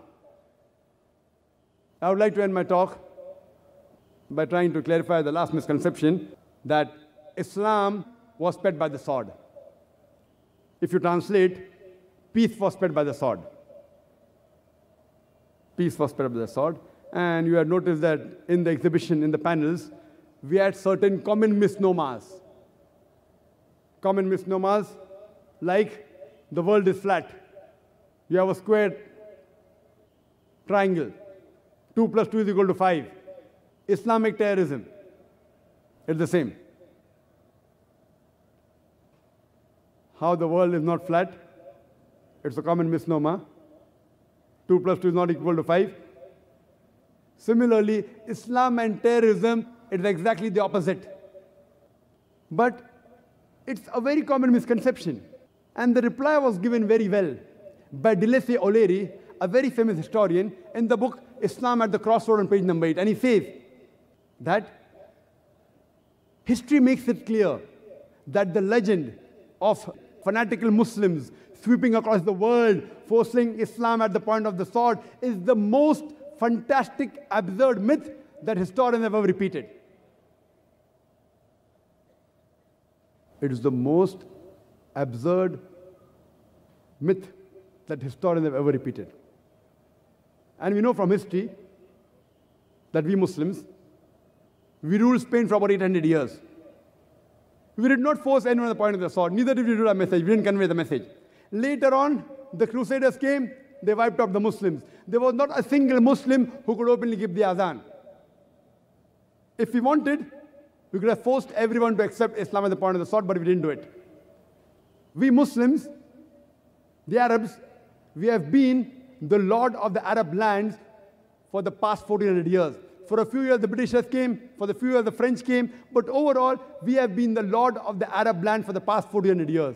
Yet today, there are more than 14 million Arabs who are Coptic Christians. Coptic Christian means the Christians since generations. These 14 million Arab Coptic Christians, they are giving Shahada. They are bearing witness that Islam wasn't spared at the point of the sword. We Muslims, we ruled this great country, India, for about 1,000 years, the Mughals. If we wanted, we could have forced every Indian to accept Islam at the point of the sword. But we didn't do it. Today, more than 80% Indians, they are non-Muslims. These 80% non-Muslim Indians, they are giving Shahada. They are bearing witness that Islam wasn't spared at the point of the sword. Today, the country which has the largest population of Muslims in Indonesia, which army went to Indonesia? Which army went to Malaysia, which has more than 50% Muslims? Which army went to the east coast of Africa? Which sword? It is the sword of the intellect. As Allah says in the Quran, in Surah Nahl, chapter number 16, verse number 125. Udu ila sabili rabbika bil hikmah wal mau'izati al hasana wajadil billati ahsan. Invite all to the way of their Lord with the wisdom and beautiful preaching, and argue with them and reason with them in the ways that are best and most gracious. It is the sword of the intellect which is conquering the hearts. It's not the sword of steel. It is the sword of reasoning and understanding which is winning over people. According to an article which came in the Plain Truth magazine, which was repeated in the Reader's Digest Almanac Yearbook 1984, it gave the statistics of the increase in the major world religions in a span of 50 years, from 1934 to 1984. And number one religion which increased the maximum was Islam, 235%. Christianity, only 47%. I'm asking the question, which war took place in the span of 50 years, from 1934 to 1984, which forced millions of human beings to accept Islam? Which war? Which sword? It's a sword of intellect, sword of reasoning. Today, according to statistics, the fastest growing religion in America and USA is Islam. The fastest growing religion in Europe is Islam. I'm asking the question, who is forcing these Americans to accept Islam? Who is forcing the Europeans to accept Islam? And when the media says that Islam is subjugating the woman, do you know, out of those people who are accepting Islam in the world, about 2/3, more than 65%, they are women. More than 65% who are accepting Islam in America, they are women. More than 65% who are accepting Islam in Europe, they are women. I'm asking you the question, if Islam subjugates the woman, then why are the American women accepting Islam? Why are the European women accepting Islam? Why are the Indian women accepting Islam? Why? Because Islam has the solution for the problem of womankind. They have seen the world. When they see the world, they find that Islam is the only solution for the problems of womankind. And today we find, as I mentioned earlier, that there is virulent propaganda about Islam. On the media, we find that they are spreading misconceptions. But the more they're doing that, we find after 9/11, this has reached epidemic levels. Writings against Islam, misconceptions about Islam, the propaganda against Islam increased. But I believe in the verse of the Quran of Surah Imran, chapter number 3, verse number 54, where Allah says, "Makru makrallah wallahu khairul makirin." that they planned and plotted. Allah too planned. Allah is the best of planners. After 9/11, the amount of propaganda they're doing against Islam, do you know, after 9/11, the spread of Islam has increased. Only in a span of 10 months, in USA alone, after 9/11, more than 34,000 Americans accepted Islam. In Europe alone, more than 22,000 accepted Islam in 10 months' time after 9/11. And I go to Europe, I go to UK very often, I go to America, and I find that after 9/11, when I give talks, there are more Americans coming for my talk. There are more Europeans coming for my talk. It's good. They want to know what kind of religion is this. Some come to attack, some come to learn. We welcome both of them. We welcome both of them. I like people who attack with reasoning. I love them. And we know Hazrat Umar, may Allah be pleased with him, was one of the staunchest enemies of Islam. And the Prophet prayed for his hidayah, he got hidayah. Then he became one of the staunchest supporters of Islam. That's the reason when Muslim youngsters say that death to George Bush, I said, don't say death to George Bush, say, may Allah give hidayah to George Bush. And we find that the more they're attacking Islam, the more Islam is spreading. See, after 9/11, the crowd is increasing even here. And we find even in Bombay, non-Muslims are coming. Previously, we used to give chance to anyone to ask a question. Since the last few years, in my talks, non-Muslim first preference. But the Muslims complain that they never get a chance. And even today, inshallah, the first chance will be non-Muslims only, inshallah. Allah gives the promise in the glorious Quran in no less than 3 different places. In Surah Tawbah, chapter number 9, verse number 33. In Surah Fatah, chapter 48, verse number 28. As well as in Surah Saf, chapter 61, verse number 9. هُوَ الَّذِي أَرْسَلَ رَسُولَهُ بِالْهُدَىٰ وَالدِّينِ الْحَقِّ لِيُظْهِرَهُ عَلَى الدِّينِ كُلِّهِ. Allah has sent His messenger with guidance and the religion of truth so that it will prevail over all the other ways of life, over all the other isms. However much the disbelievers don't like it. فَقَفَى بِاللَّهِ شَهِيدًا. And enough as Allah as a witness. This deen, this religion of peace, submitting our will to Almighty God, is the only solution for the problems of humankind. I'd like to end my talk with the quotation of the glorious Quran from Surah Al-Imran, chapter number 3, verse number 19, which says, Inna deena indallahi al-Islam. Allah, the Creator, in the last and final revelation says that Inna deena indallahi al-Islam, the only way of life, the only religion acceptable in the sight of Almighty God is peace acquired by submitting your will to Almighty God. Wa akhir da'wana alhamdulillahi rabbil alameen. Now we would have the open question and answer session. We would request you to kindly maintain the peaceful and calm atmosphere. Dr. Zakir will be answering your questions. We would like everyone to know there's an estimated more than 100,000 people collected here. I think more than 75% are Muslims. Are they peaceful or not? Are they disciplined or not? You pick up 1 or 2 people as terrorists, you cannot present them as examples. This is an example for the people of India, for the people of the world watching on Peace TV. See, we are so well disciplined. And we can analyze our topics and debate our topics critically, realistically, and we also have open question and answer forums as now. We start with the open question and answer session in which you are welcome to ask any question on the topic, is peace or is Islam the solution for humanity? We have 3 microphones arranged on the grounds, 1 next to the stage on my left, and 1 on my left in the rear section for the brothers, and we have 1 microphone in the rear section arranged for the sisters. The ladies can put forward the question from that microphone. Your question has to be on the topic. It must be brief and to the point. This is question time for you, not a lecture time. Please note. You may ask only one question at a time and then go back at the queue and await your second chance. As Dr. Zakir had just mentioned, we will allow non-Muslims first preference. They would have preference over Muslim brothers to put forward their question, and they can move ahead in the queue. The volunteers would help you to come in the front ahead of the Muslim brothers or sisters and put forward your question. I would request our non-Muslim brothers and sisters, feel free, feel safe. We are your brothers and sisters in analyzing this topic. We are your protectors. We are your custodians for this lecture in a very peaceful manner. May we have the first question from the ladies section.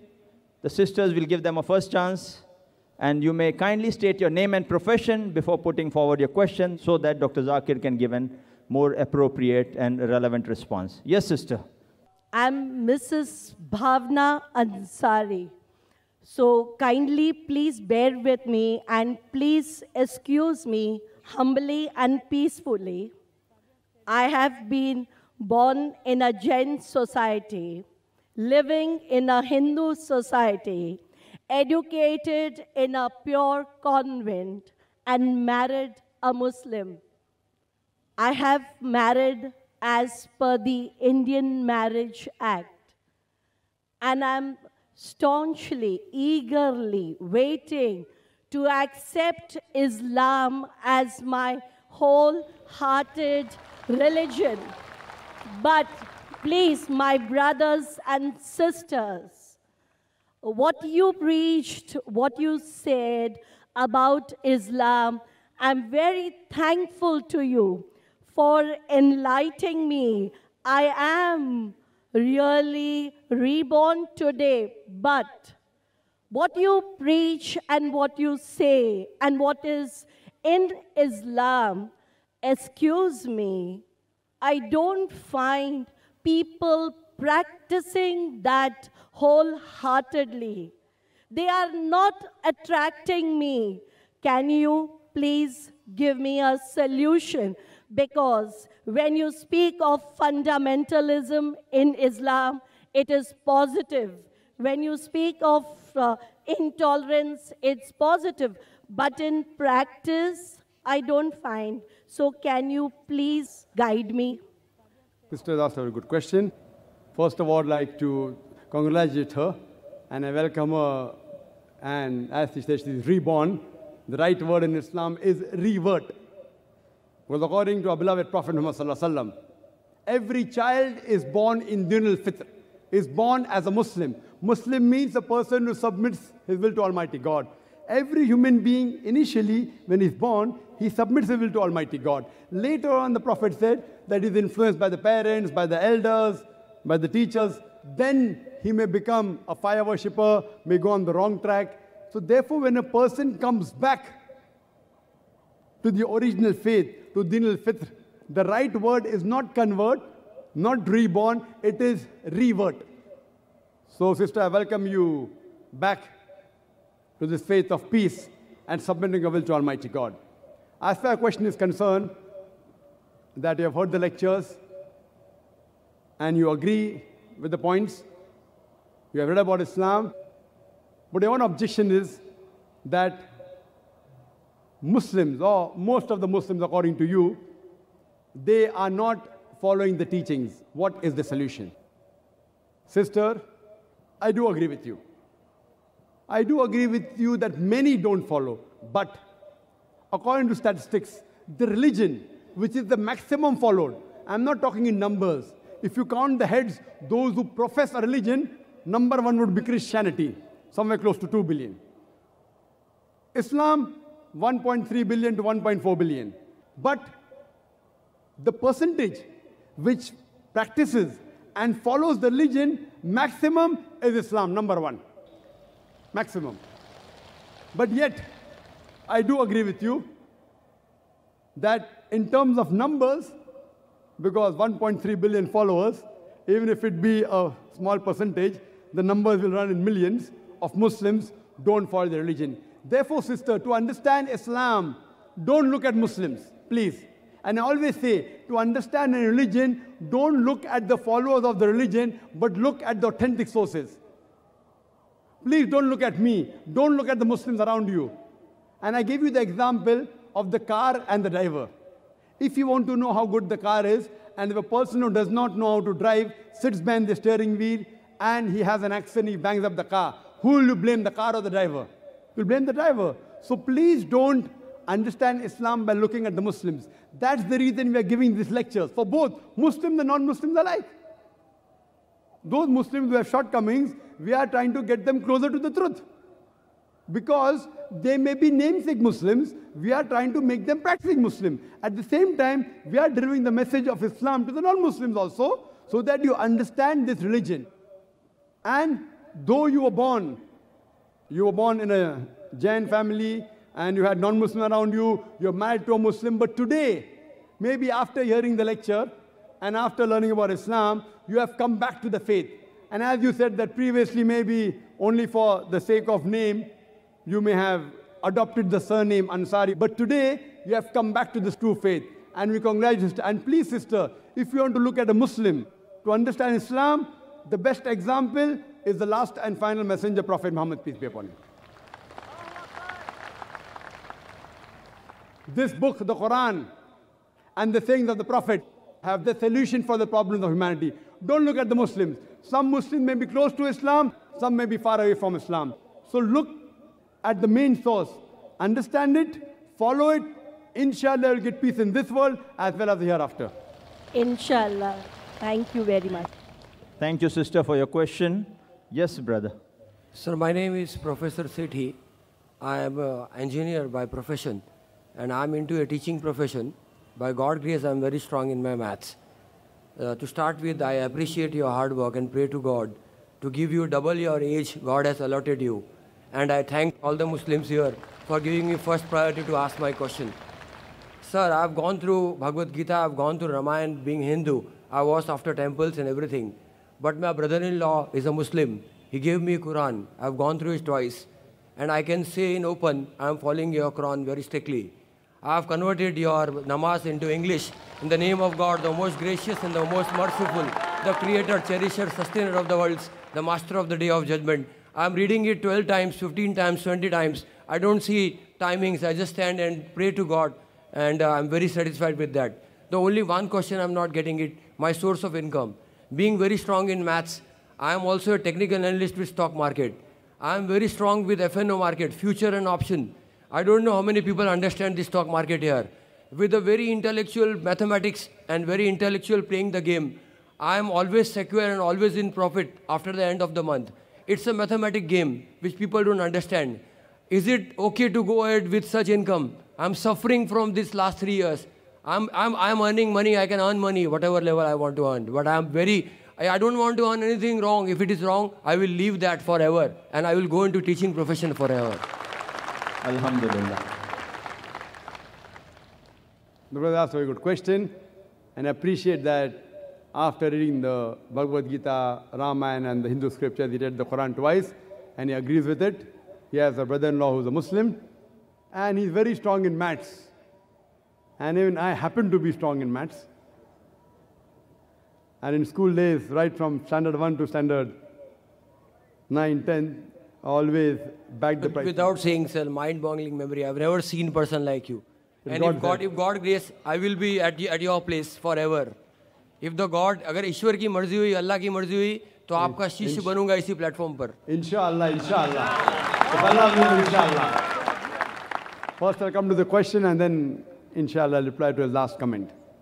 As far as your question is concerned, that you are in the stock market, about futures and options, etc. And you are so good in maths and analyzing that always at the end of the month you make a profit.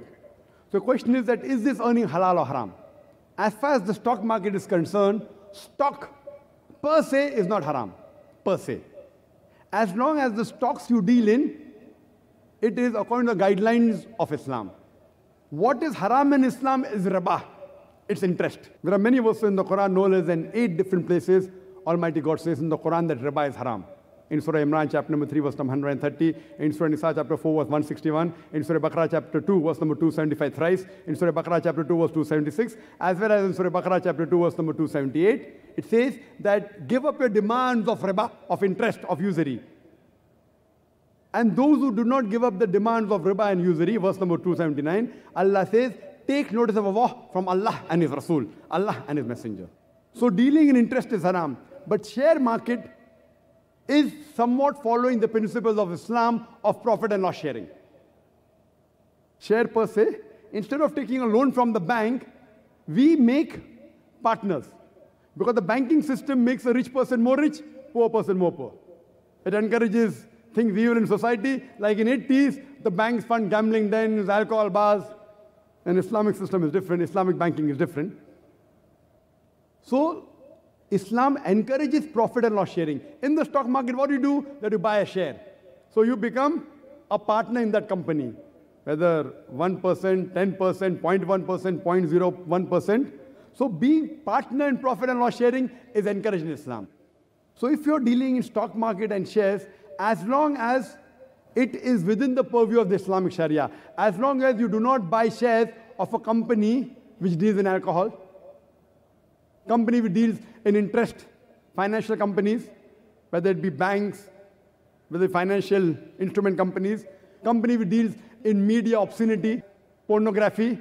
So all the evils of society, if the company you invest in is not investing in the evil of society, alcoholism or drugs or pharmaceutical companies are allowed. Huh? Drugs means cocaine and brown sugar, or we live with obscenity, it may be film industry. So if you buy shares of these companies, it's haram. Secondly, if you involved in speculation, that is gambling, you being in the stock market, people buy now, after 2 minutes again they sell because of prior information or because of, So gambling is prohibited in Islam. So if your stock market is good, you want to invest in it, you want to stay for good, be a partner, and even I'm involved in stock market. And so you're not replying to the right point I'm asking. It is futures and options. It is put and call. I'm coming to it. You can just pay 10 rupees and buy stocks for 100 rupees and you keep it for years and years together. I'm coming to it. Yes, sir. I like giving a holistic reply rather than... Okay. Thanks a lot, sir. Sorry for disturbing. Now coming to the futures option, that you buy part of the shares and you deal within, etc. Talking about futures, if you pay part and have it with you, I know you can sell, then you can have security on that, then there's another person with the derivatives, which can even... I know about this. I may not be an expert like you, but even this is... So dealing in futures, it's not permitted. It's not. Margin trading in certain things like real estate, you buy 10% of that, and then it increases because you have to make timely payment. If you buy a flat, suppose, the payment time is 2 years. You pay 10% now, 20% later, the rates go up, you sell, that's fine. But in shares, it doesn't work like that. In futures, it doesn't work like that. So because you don't possess it in your hands, you have paid part of the money, and then someone else backs you up, that if it goes down, then they hedge it. Hedging. They hedge it. So all these things are not permitted in Islam. But pure stock, as long as the thing which you deal in, if it is Islamic, it's allowed. And you ask me the question, that all these things that you get a large money income, if it's not allowed, you wouldn't like it. See, the money that you earn, as you said, if it's not permitted, you stop it. So what we are interested in peace in this world and the Akhirah. The peace in the next world is a longer peace. So if you are earning the halal, inshallah, you will get good in this world as well as in the Akhirah. And I pray to Allah subhanahu wa ta'ala for your peace and success in this world as well as in the Akhirah and the next world. Hope that answers the question. Thanks a lot. Thanks for, I appreciate for giving you so much of time, and definitely I will be following it strictly, sir. Thank you. Yes, brother. My name is Abhishek. When I was 14, I ran from my home, fighting my family. A man from Saudi take me to Kerala. He teach me Islam. 2 years before, I accepted Islam. Now also I am accepting in Islam in front of all. Ashhadu an la ilaha illallah, ashhadu anna Muhammadan abduhu wa rasuluh.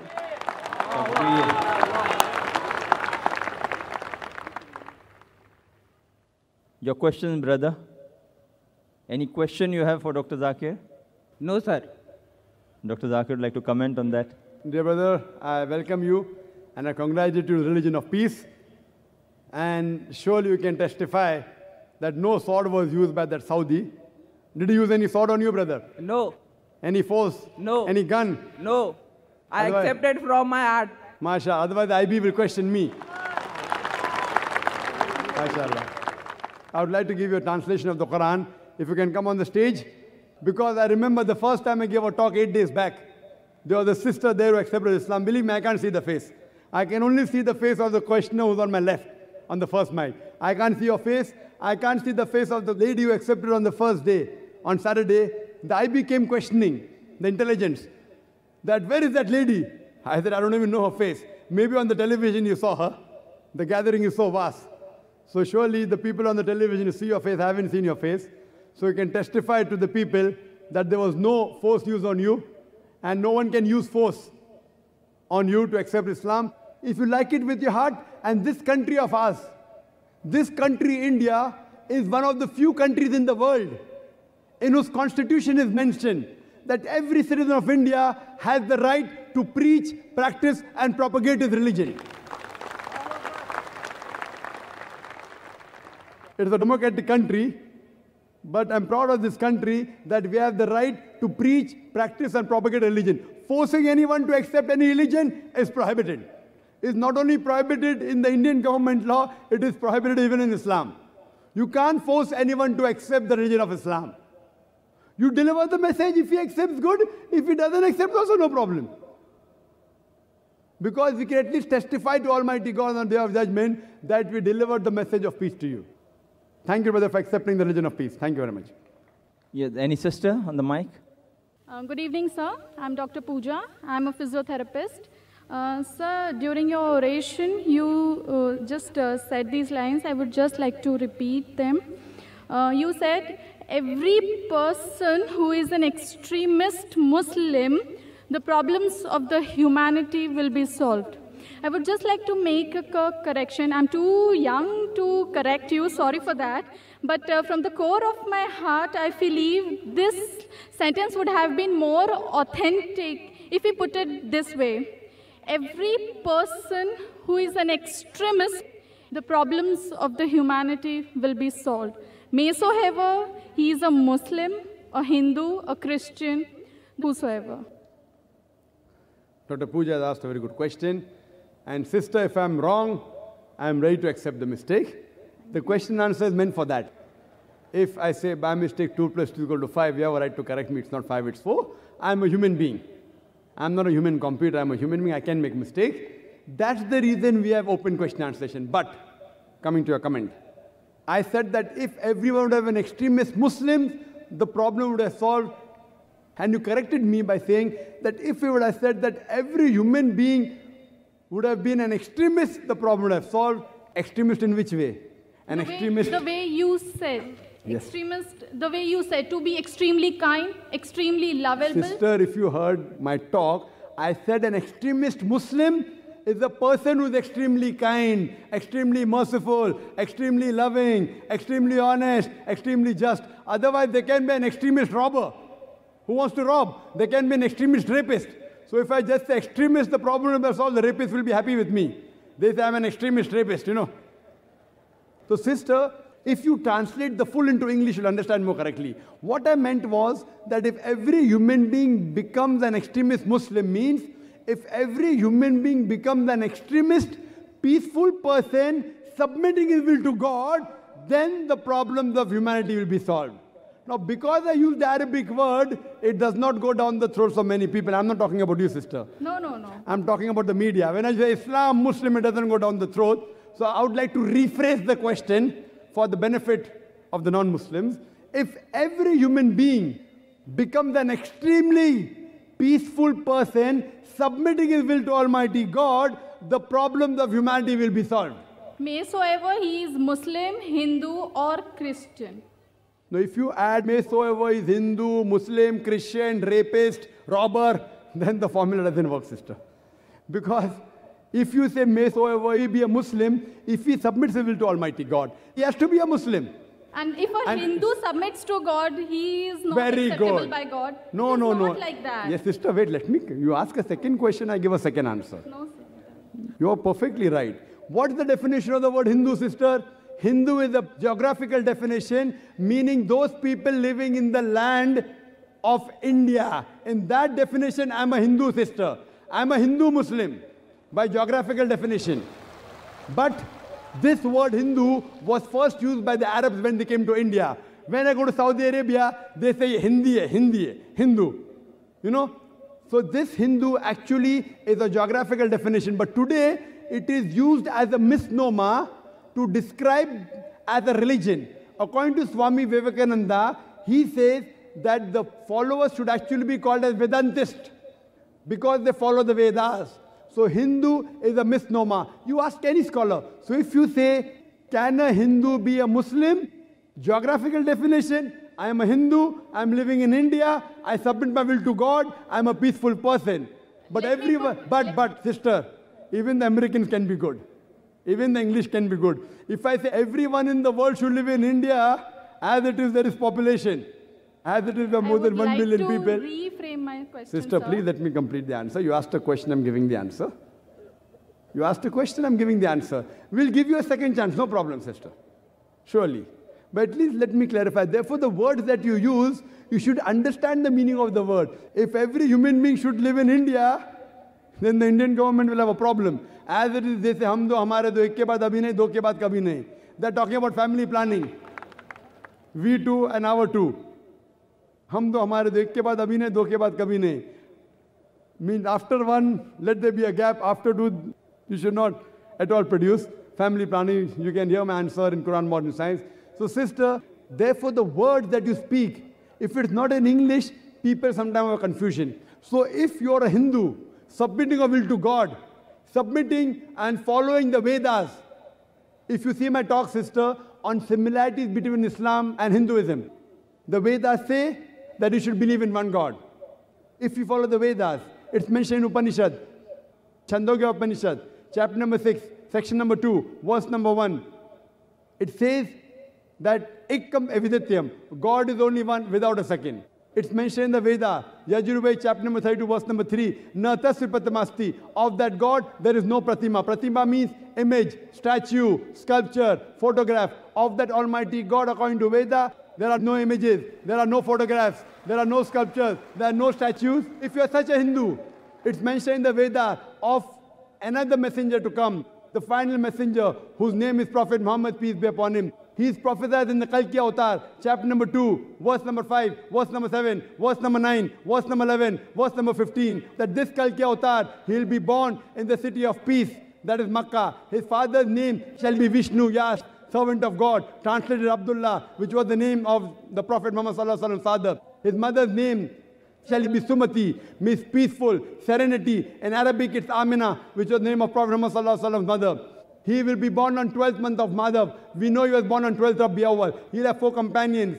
The first for Khulfa Rashidin. I can go on and on and on.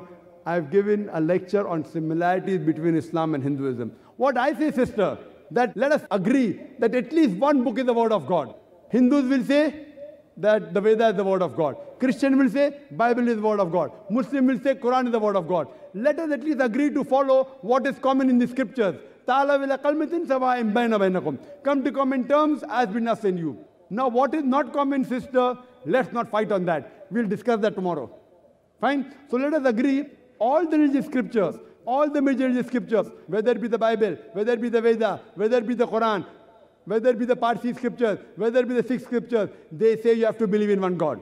Most of the major religions, they prophesy the coming of the last and final messenger. It's mentioned even in the Bible, in Deuteronomy, chapter number 18, verse number 18. Book of Deuteronomy, chapter number 18, verse number 19. In the book of Isaiah, chapter number 29, verse number 12. It's prophesied in the Song of Solomon, chapter number 5, verse number 16. In the New Testament, Gospel of John, chapter number 14, verse number 16. In the Gospel of John, chapter number 15, verse number 26. In the Gospel of John, chapter number 16, verse number 7. In the Gospel of John, chapter number 16, verse number 12, 14. Jesus Christ, peace be upon him, says, I have many things to say unto you, but ye cannot bear them now. For he, when the Spirit of truth shall come, he shall guide you into all truth. He shall not speak of himself. All that he hears shall he speak. So what we come to know from all these major scriptures, that you have to believe in one God, who has got no images, who has got no idols. You have to believe in the last and final messenger. So let us agree, sister. Let's not fight on the differences. Let's agree to follow what is common in the Hindu scriptures, in the Parsi scriptures, in the Christian scriptures. You're talking Hindu, Muslim. I'm talking about Parsiism. I'm talking about Islam. Let us agree to follow what's common. And inshallah, all the human beings who believe in God, they'll have to agree there's one God who has got no images, who has got no statues, and have to believe that one last and final messenger has to come, whose name is Prophet Muhammad, peace be upon him. Then we will have every human being should be an extremely peaceful person, submitting his will to Almighty God. Then the problems of humanity will be solved. Hope that answers the question, sister. Yeah, thank you, sir. We have Brother Abhishek, who had just asked the previous question. He's already at the back of the stage, and he doesn't want to miss the opportunity to receive Quran from Dr. Zakir Naik. We allow him to accept it.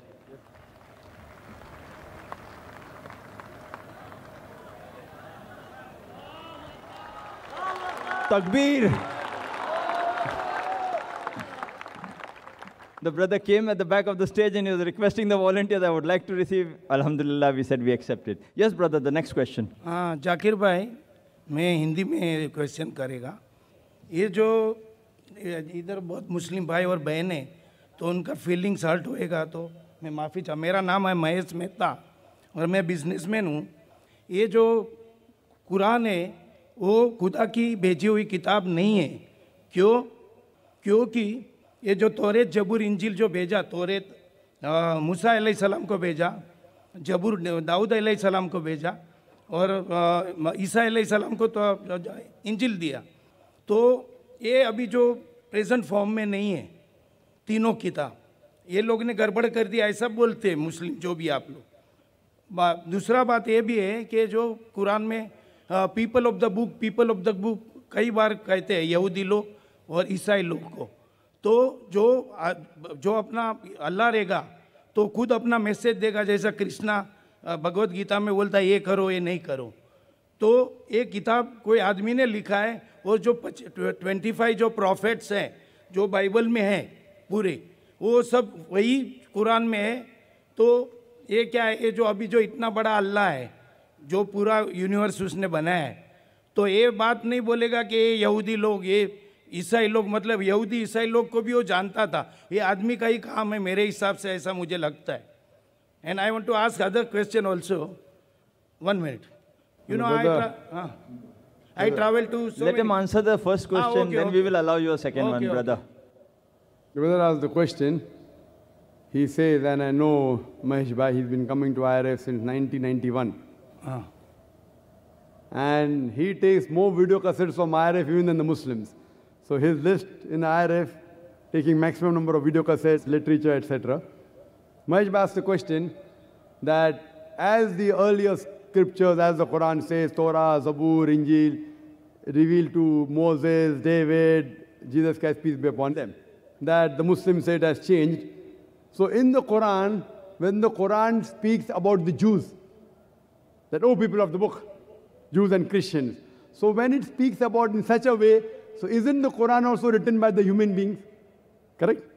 Your argument is that how does it speak about the Jews and Christians? Brother, if you had come for my earlier talk, is the Quran God's word? Were you there for the talk? No, I was not. That talk dealt with this topic in detail. I don't intend repeating the full talk. And it dealt in detail that how people allege Prophet Muhammad wrote it, being a human being, for what reason, for power, for gain, etc. I know 2 hours lecture, which I can't repeat. But coming to your main question, that because it says that, oh, people of the book, it's telling, so that means it indicates written by a human being. Brother, if you analyze in the Quran, as you rightly said, that there are 25 messengers mentioned by name.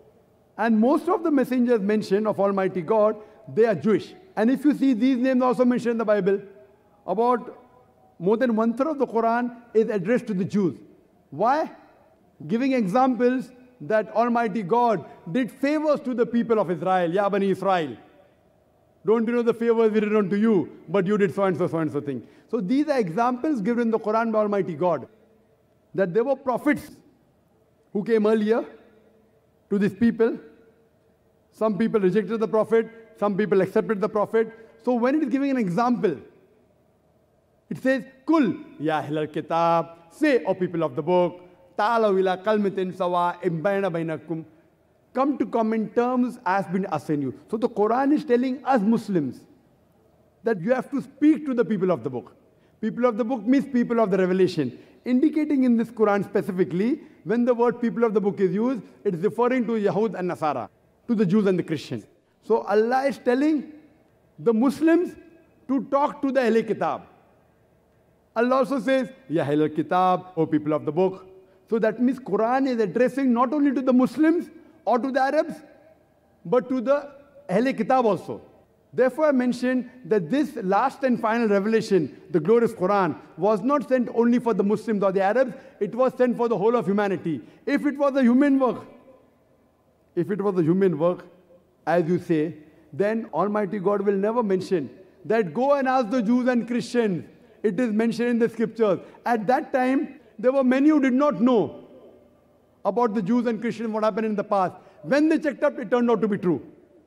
Further it says, it talks even about prophecies, that's what's going to happen in the future. So all these things, brother, it cannot be the work of a human being. For more details, you can refer to my talk, Is the Quran God's Word? Hope that answers the question. I travel more than 55 countries, and Quran and Hadith, they prohibit the idol worship. But you other religion, Christianity, Buddhism, and Chinese religion, Jainism, all other religion, they have idol worship. And Muslim, maybe they are 15 to 20% in this world, total, percentage-wise. And so, other people are wrong. Christian, 1 minute, any Anglican church or Russian Orthodox or Greek Orthodox or Catholic or Protestant, Chinese, they have the big statue of the God. So, all they are wrong? Brother, that's a very good question. He's saying the Muslims are approximately 15, 20%. Some say 25%. Whatever it is. You say 15%, 20%, I've got no problem. So he's telling that Christians, they do idol worship. Fine, I agree with you. He says that Buddhism create big statue. What do you think they're wrong? Brother, the majority doesn't win in Islam. In Islam, the truth prevails. The majority people, a couple of 100 years ago, said the world was flat. Majority. Do you know that? Majority of the people, few hundred years back, said the world is flat. Is the world flat, Brother Mahesh? No. So majority people can be wrong. In Islam, Allah says in the Quran, in Surah Isra, chapter number 17, verse number 81, وَقُلْ جَالْ حَقَّ وَزَاقَ الْبَاطِلِ إِنَّ الْبَاطِلَ كَانَ زَوْقًا. Say that truth has arrived and falsehood perish. For falsehood is by its nature bound to perish. Therefore, in Islam, majority never wins. If you go to America, in America, pornography is legalized. Do you believe in pornography? No, so many countries, European countries. No. Do you believe in pornography, Brother Mahesh? I don't believe. No, very good human being. I congratulate you. But the majority people in Western world believe in pornography. So will you believe in pornography? Will you see pornography? Very good. Good boy. See, you are close to the truth. So majority never wins. As far as you say, in Christianity, idol worship is there. In Christianity, idol worship is not there. Christians do idol worship. Like some Muslims do wrong things. If you read the Christian Bible, which you have read the Christian Bible, I'm sure, it's mentioned in the Bible, in the book of Deuteronomy, chapter number 5, verse number 7, 8 and 9, thou shalt not have any graven image of me, Almighty God. He's telling in the Old Testament, thou shalt have no graven image of me, of anything, of any likeness, in the heaven above, in the earth beneath, and the water beneath the earth. Thou shalt not serve them, nor bow down to them, for I, thy God, thy Lord, is a jealous God. Same message repeated in the book of Exodus, chapter number 20, verse number 3 to 5, that thou shalt have no graven image of me, of anything, of any likeness, in the heaven above, in the earth beneath, in the water beneath the earth. Thou shalt not bow down to them, nor serve them, for I, thy God, thy Lord, is a jealous God. So according to the Old Testament, idol worship is prohibited. And Jesus Christ, peace be upon him, said, it's mentioned in the Gospel of Matthew, chapter number 5, verse number 7 to 20, think not that I have come to destroy the law of the prophets. I have come not to destroy, but to fulfill. Whosoever shall break one of the least commandments and teach men to do so shall be called least in the kingdom of heaven. And whosoever shall keep the commandment shall be called great in the kingdom of heaven. Unless your righteousness exceeds the righteousness of the scribes and the Pharisees, in no way shall you enter the kingdom of heaven. That means if you want to enter the kingdom of heaven, according to Jesus Christ, peace be upon him, you have to follow each and every law of the Old Testament, of Moses, peace be upon him. No making images of Almighty God. Yet they make. Why? All the Christians don't make. The Protestants don't make. Your knowledge of Christians is a bit less. You're a student yet. The Catholics, they make. They make a statue. That's the reason the Protestants, they protest. What you're doing is wrong. So according to the Bible, you should not make images of Almighty God. I agree with you. Most of the Hindus, they do idol worship. And I quoted earlier, Nata Sirpate Masti. Of that God, there is no pratima. There are no images. There are no sculptures. There are no statues. Brother, do you do idol worship? I am doing, no. But you're not following the Veda. Because I believe in all religion. All they are same. All the God knows, because God knows this. All religion. Brother, if you are believing in all the religions, that means irrespective whether you are following other religion or not, you are not following Hinduism. Brother, you are not following Hinduism. What I am telling you, God is sleeping now. He knows everything. He created all the earth and heaven. So He knows every religion have their own place, like Islam. Brother, let's ask one question at a time. There's a big queue there. I will answer your next question. After that, go behind the queue. You are most welcome to ask your question. Fine? You ask that, is God sleeping? Allah gives this answer in the Quran, in Surah Baqarah, chapter number 2, verse number 255. Allah says, Allahu la ilaha hayyul qayyum, la ta'khudhuhu sinatun wa la nawm. That Allah is eternal, absolute, He is self-subsisting. He does not require to sleep. No slumber can seize Him, nor does He require rest. You and I require to sleep. You and I require rest. God does not require to sleep. Allah clearly says in the Quran, if He wanted, He could have made each and every human being except Islam submit to the will. If He wanted, very easy, just kun fayakun. But this is a test for the hereafter. God is testing you. God is testing me. If God wants, He can easily make you not do idol worship. But where is the test? The test is, God has given you the rules. Now, do you follow the rule or not? You say you follow all the religions. You're not following Hinduism. You're not following Islam. You're not following Christianity. You're not following Sikhism. You're not following Buddhism. Buddhism, quote me any reference from Dhammapad, from any Buddhist scriptures where Buddha said, make a statue of me. He never said that. Where did he say that? Tomorrow, if any Muslim makes a statue of Prophet Muhammad, peace be upon him, if he makes a statue and calls the Muslim, I say it's wrong. The Prophet never said, make a statue of him. So just because someone diverts and does the wrong thing, whether he's in minority or majority, that does not become the truth. Buddha never said make a statue of him. So if someone is against the Buddhist sculptures, they are helping the Buddhists follow the religion. So just because they made a big statue of Buddha, that does not mean they are following Buddha. Therefore I said, if you want to understand religion, don't look at followers. Brother Mahesh, don't look at me. Look at the scriptures. Look at the Quran. Read the Veda. At least what is common, follow. What is not common, keep it aside. If you say you follow all the religions, you're not following Hinduism. You're not following Christianity. You're not following Islam. Leave aside all. I am requesting you at least follow what is common. What is not common, you can discuss later on. You are not even following what is common. Leave aside following all the religions. So the day you stop doing idol worship, then I can say at least you're following one major part of all the religions. The day you believe in Prophet Muhammad, peace be upon him, as the last messenger, then I can say you're following the two major pillars in most of the major religions. Hope that answers the question. Okay, thank you. Thank you, brother. Can we have the next question? Is there a brother who's a non-Muslim? Yeah, good evening, doctor. My name is Jay Majid here. I have completed my engineering this year. And first of all, this is my first time I've been visiting your open talk. and it was really appreciable, the knowledge of all the scripts you have and the confidence you have, and a lot of Muslim supporters which really follow you. Now, my question to you is a bit political.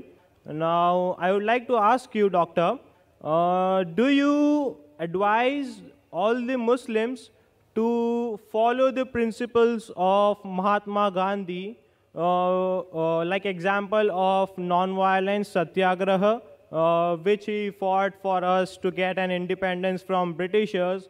As I believe and I respect all the holy books like Quran, Gita, Bible. Apart from that, in today's world, I feel I am more an Indian. So, would you advise Muslims to follow principles of Mahatma Gandhi like non-violence, satyagraha, or any of the principles of Mahatma Gandhi? Whether asked the question that do I suggest the Muslims to follow the principles of Mahatma Gandhi, then he changed it to any principle of Mahatma Gandhi, that is non-violence and satyagraha. Whichever... Sorry to interrupt, Doctor. Or any of the principles of Mahatma Gandhi. I got a question. Starting you said the principles, meaning all the principles, then you said any principle, I'll give answer to both. All those principles of Mahatma Gandhi, which match with the Quran, which match with our Creator, match with the saying of the Prophet Muhammad Sallallahu Alaihi Wasallam, I've got no objection telling the Muslims follow it wholesale.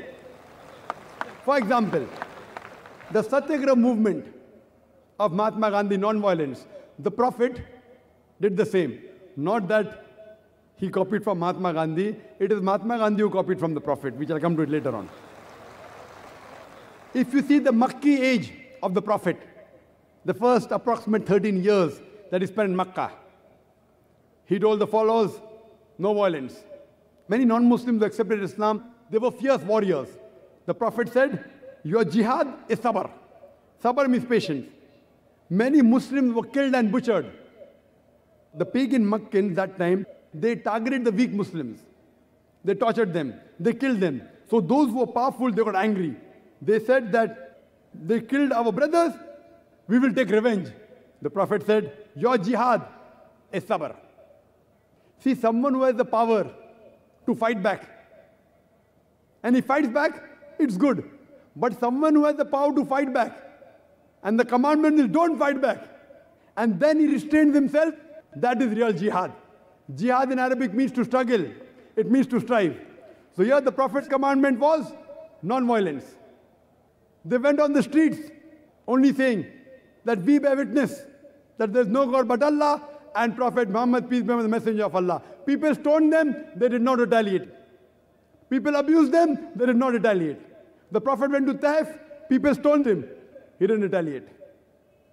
So this is one of the strategies, but not the only strategy. So do you want to complete the answer?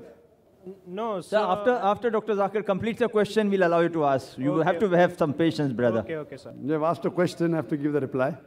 So this part of Mahatma Gandhi, of non-violence, depending on situation. But now if you tell the Indian government, you know the person is robbing, non-violence, don't arrest him.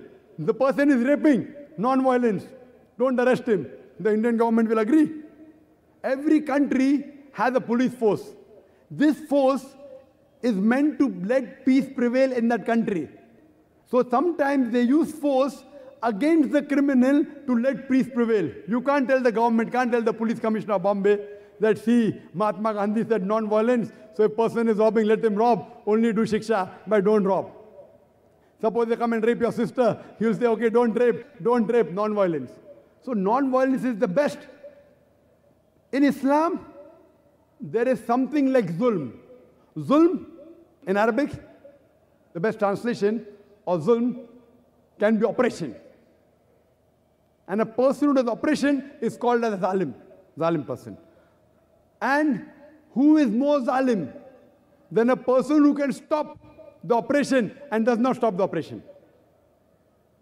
The Prophet Muhammad said in the hadith of Sahih Muslim that if you see an evil, you stop it with your hand.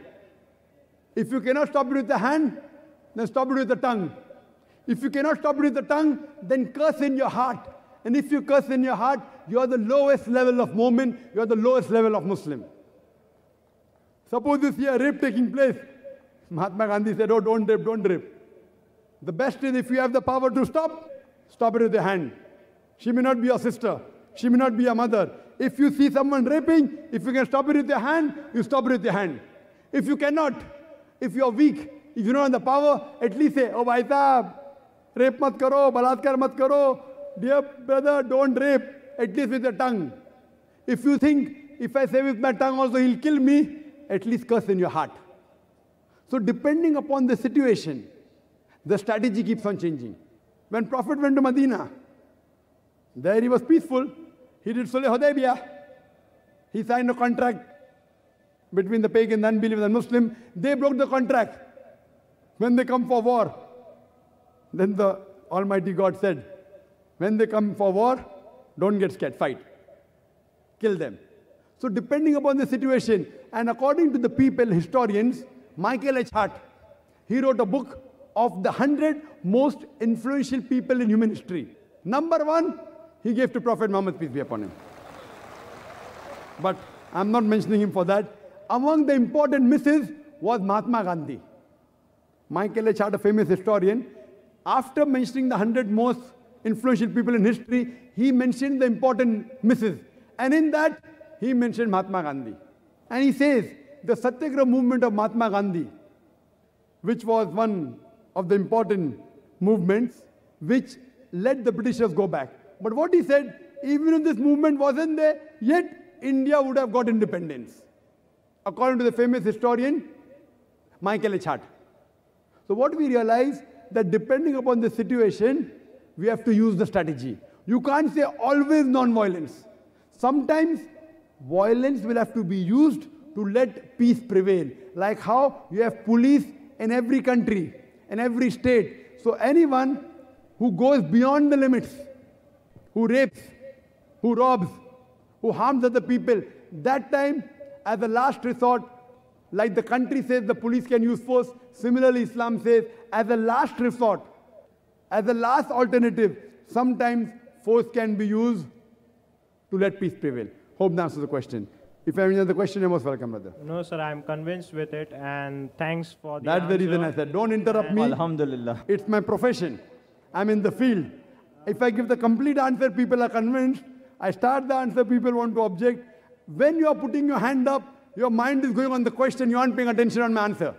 So when you listen with an open mind, inshallah, I will answer your question. If not, inshallah, I will give you a second opportunity. Okay, and I would also like to advise all the Muslim people over here, you have a great scholar like Dr. Naik, so please follow Muslims 100%, as there are some doubts like people do not follow it 100%. So I hope all the Muslims will follow the Muslim religion 100% and make India proud. Thank you. Thank you very much, brother. I would request that all the Muslims should follow Prophet Muhammad, peace be upon him, and the last and final revelation, the glorious Quran. As far as the brother, he said that Muslims should follow me 100%. I request him that even he should follow me, at least what I speak about the Quran and the Sahih Hadith. So, brother, we are waiting for an opportunity. I want you also to follow me. Me, as long as I match with the Quran and Sahih Hadith. If I don't match with Quran and Sahih Hadith, even Dr. Zakir Naik is zero.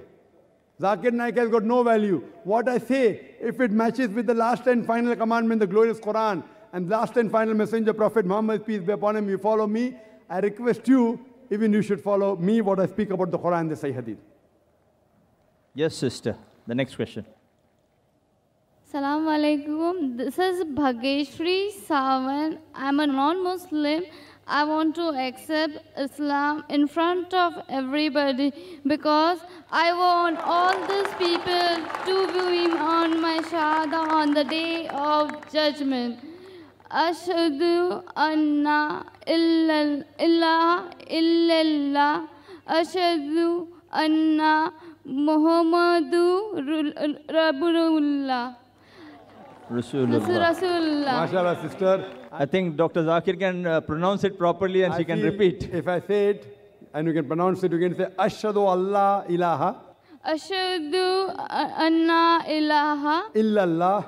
illallah wa ashhadu anna wa ashhadu anna Muhammadan Muhammadan abduhu wa rasuluhu. Rasulullah. I bear witness I bear witness that there is no God but Allah, there is no God but Allah, and Prophet Muhammad, and Prophet Muhammad, peace be upon him, peace be upon him, is the servant and messenger of Almighty God.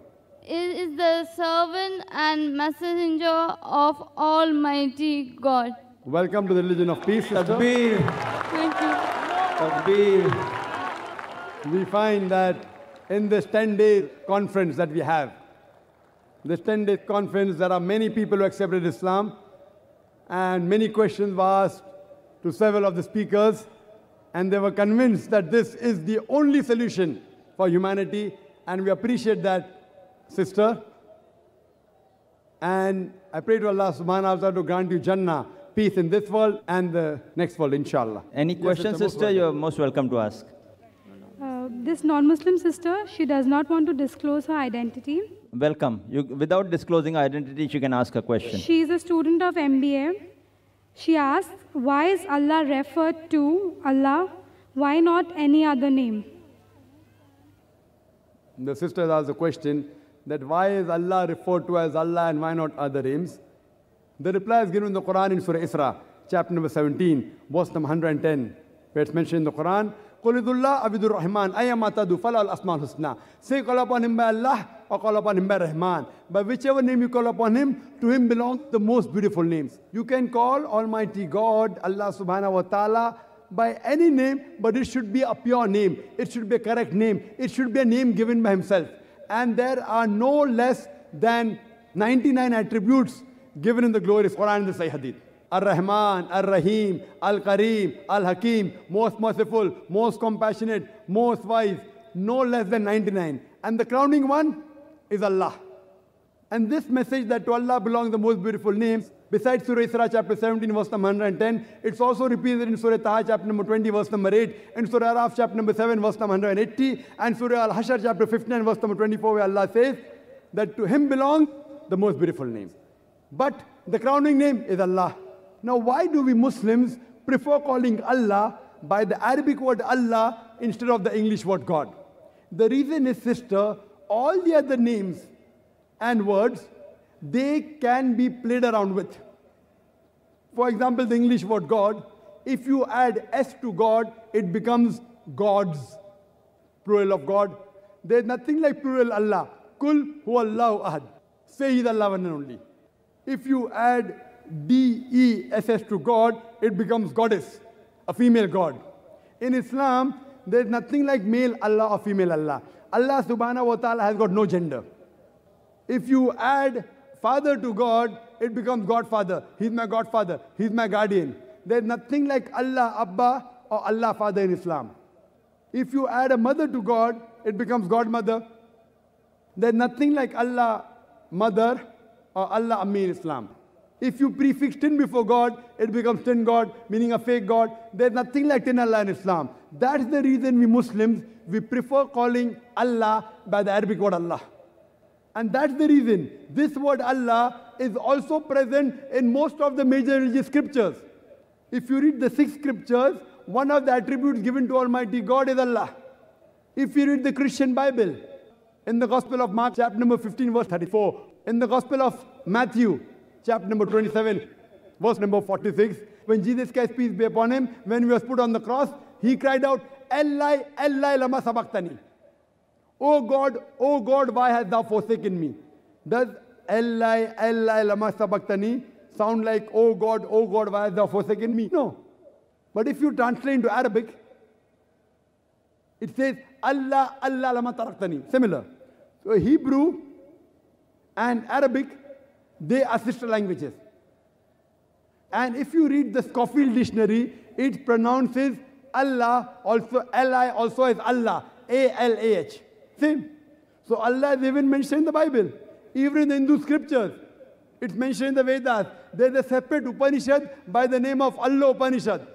So this word Allah is also mentioned by name in the major world religious scriptures. This is the proper name of the true Almighty God. Hope that answers the question. Yes, brother. मैं doctor Balwant Shastri Bihar प्रवासी संघ के मैं राष्ट्रीय अध्यक्ष हूँ और बम्बे में बहुत दिन से रह रहा हूँ। हाशमी आजमी साहब भी हम लोगों के पहचानते हैं, कई बार मुलाकात करते हैं। आपके अंतर्राष्ट्रीय सम्मेलन में आने के सौभाग्य प्राप्त हुआ, इसके लिए सभी भाइयों को मेरा तरफ से नमस्कार। शुक्रिया। मैं एक चीज़ बहुत उत्सुकता बस मैं कहना चाहता हूँ कि हिंदू फिलॉसफी के अंदर में वसुधैव कुटुंबकम, वसुधैव कुटुंबकम, पूरा पृथ्वी मेरा कुटुंब है, परिवार है, ऐसा हिंदू फिलॉसफी में कहा है। और सर्वे भवन्तु सुखिनः सर्वे सन्तु निरामया, मतलब सब सुखी हो, सब आनंदित रहे और सब अपने रोजी रोटी कमाते हुए खूब आनंद से रहे, यह संदेश हमारे हिंदू फिलॉसफी में दिया है। मेरे ख्याल से आपके फिलॉसफी में भी, आपके दर्शन शास्त्र में भी इसी तरह के संदेश होगा और इस संदेश को आप लोगों ने समय समय से प्रचार भी किया है। लेकिन एक आश्चर्य के साथ में और उत्सुकता बस मैं आपको इंगित करके कहना चाहता हूं कि या तो आप लोगों ने कुरान के सही माने को सही तरीका से विश्व लेवल में रखे नहीं, या कुरान के संदेश को यदि आप रखे तो समझने वाला कितना समझा। दूसरी बात यह है कि आज पूरे विश्व के अंदर में जितनी प्रतिष्ठा की नज़र से कुरान और इस्लाम को जो पहले देखा जाता था, कुछ वर्षों से उसमें कमी आई है। जैसे कट्टरपंथी, चरमपंथी, आतंकवाद, और कहीं ना कहीं तो मैं क्या समझूं, या आपके प्रस्ताव रखने में गलती हुई है, या कुरान के सही संदेश पहुंचाया नहीं गया, या हम इस संदेश में पड़े हुए हैं कि जो इतना बड़ा कुरान जो भाईचारा के संदेश फैला रहा है, चारों तरफ शांति का पैगाम देना चाहता है, वह आज विश्व लेवल में और उसकी छवि क्या है। धन्यवाद। The brother asked a very good important question. He has said that in Hindu philosophy we believe that the full world, the whole humanity is like a family. And everyone should live happily in this family, earn money, live happily, enjoy life. That was his question. Is it similar in Islam? And he says, surely in Islam it will be somewhat similar. And then he comes to his question and asks that this Quran, it should reach the full world. Is there a mistake in the Muslims explaining the Quran? Or is there a mistake in the people understanding it? That today we find Muslims are being labeled as terrorists, as fundamentalists, as extremists. So what is the real problem? As far as the first question, I do agree with him that Hinduism does say that the whole world is a family. We should live happily, earn, enjoy. Islam says somewhat similar except for the ending. Allah says in the Quran in Surah Hujurat, chapter number 49, verse number 13, Ya ayyuhan nasu inna khalaqnakum min zakrin wa unsa wa jalnakum shu'uban wa qaba'ila lita'arafu inna akramakum indallahi atqakum inna Allaha alimun khabir. O humankind, we have created you from a single pair of male and female, and have divided you into nations and tribes so that you may recognize each other, not that you may despise each other. So the Quran says that all the humankind has got one common grandparents, Adam and Eve. May Allah be pleased with them both. And Allah has divided us into nations and tribes, different colors, different languages, so that you may recognize each other. And the criteria for judgment in the sight of Almighty God, it's not wealth, it's not caste, it's not color, it's not sex, but it is taqwa. And God Almighty said, most honored, in the same verse of Surah Hujurat, chapter 49, verse 13, Allah continues and says, and the most honored amongst you is the person who has taqwa. In Hinduism, he said that we have to lead a life happily, earn. In Islam, we have to lead your life happily, yes, but on the basis of taqwa. the only criterion which makes you superior, it is taqwa, it is righteousness, it is God consciousness. It's not money, it's not wealth, it's not sex, it's not caste. Now coming to his question that the Quran is such a good book, is it that there's problem in communication regarding the preaching of Quran, or are we not able to understand? That's the reason, brother, we're having this talk. Islam, the solution for humanity. The problem is in media portraying Islam. And we Muslims, it's our fault. I do agree with you. We aren't expert in media. We Muslims are to blame. As it is the duty of every Muslim to convey the message of Islam, to convey the message of the Quran to the whole of humanity. We aren't doing a full job. We are trying. We are trying a level best. Today, the best way you can reach the masses. Now, see the gathering. Surely hundreds of thousands, I don't know how many. But yet, for us, it is retail.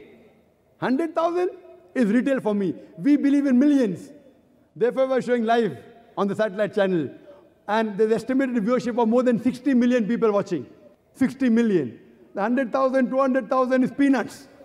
I can give shahada to Allah subhanahu wa ta'ala that we have delivered the message to humankind. And 60 million is at least 1%. Yet it is nothing.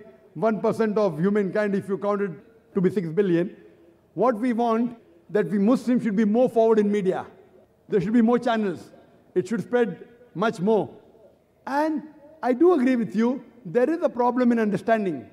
That's the reason, as you mentioned, that we are being labeled as extremists, as fundamentalists, as terrorists. And my talk was based on that how should you reply when a person says that you're a fundamentalist, you're a terrorist, you're an extremist. So hopefully, inshallah, you'll get the translation after this lecture. Hopefully. Hope that answers the question, brother. Sir, my name is Gil Roy from Bombay. I'm a businessman. And thank you for the opportunity to speak here. I really enjoyed today, my first time. Now, many Muslim countries do not permit conversion out of Islam. But correct me if I'm wrong, I don't know of any non-Muslim majority country which prohibits people from converting into Islam. Now, what is the right thing in Islam? Because as you say, you don't need the sword for Islam, and thousands and millions of followers will anyway get into Islam. What would be your response? The brother asked a very good question and a very important question, that why don't some of the Muslim countries allow conversion or allow propagation? They don't allow the propagation to take place, they don't allow conversion from anyone to convert Muslim to a non-Muslim. Basic question, whether it be anyone. Brother, as far as the propagation is concerned, there are countries, for example, Saudi Arabia, which does not allow propagation. The only country which I know very well, which does not allow propagation, it is Saudi Arabia. And the reason is that suppose, brother, you want to start a school. If you want to start a school, you are taking an interview of a maths teacher. So when you take the interview of the maths teacher, you ask the question, 2 plus 2 is equal to how much? So one maths teacher says, 2 plus 2 is equal to 3. The second maths teacher says, 2 plus 2 is equal to 4. The third maths teacher says, 2 plus 2 is equal to 5.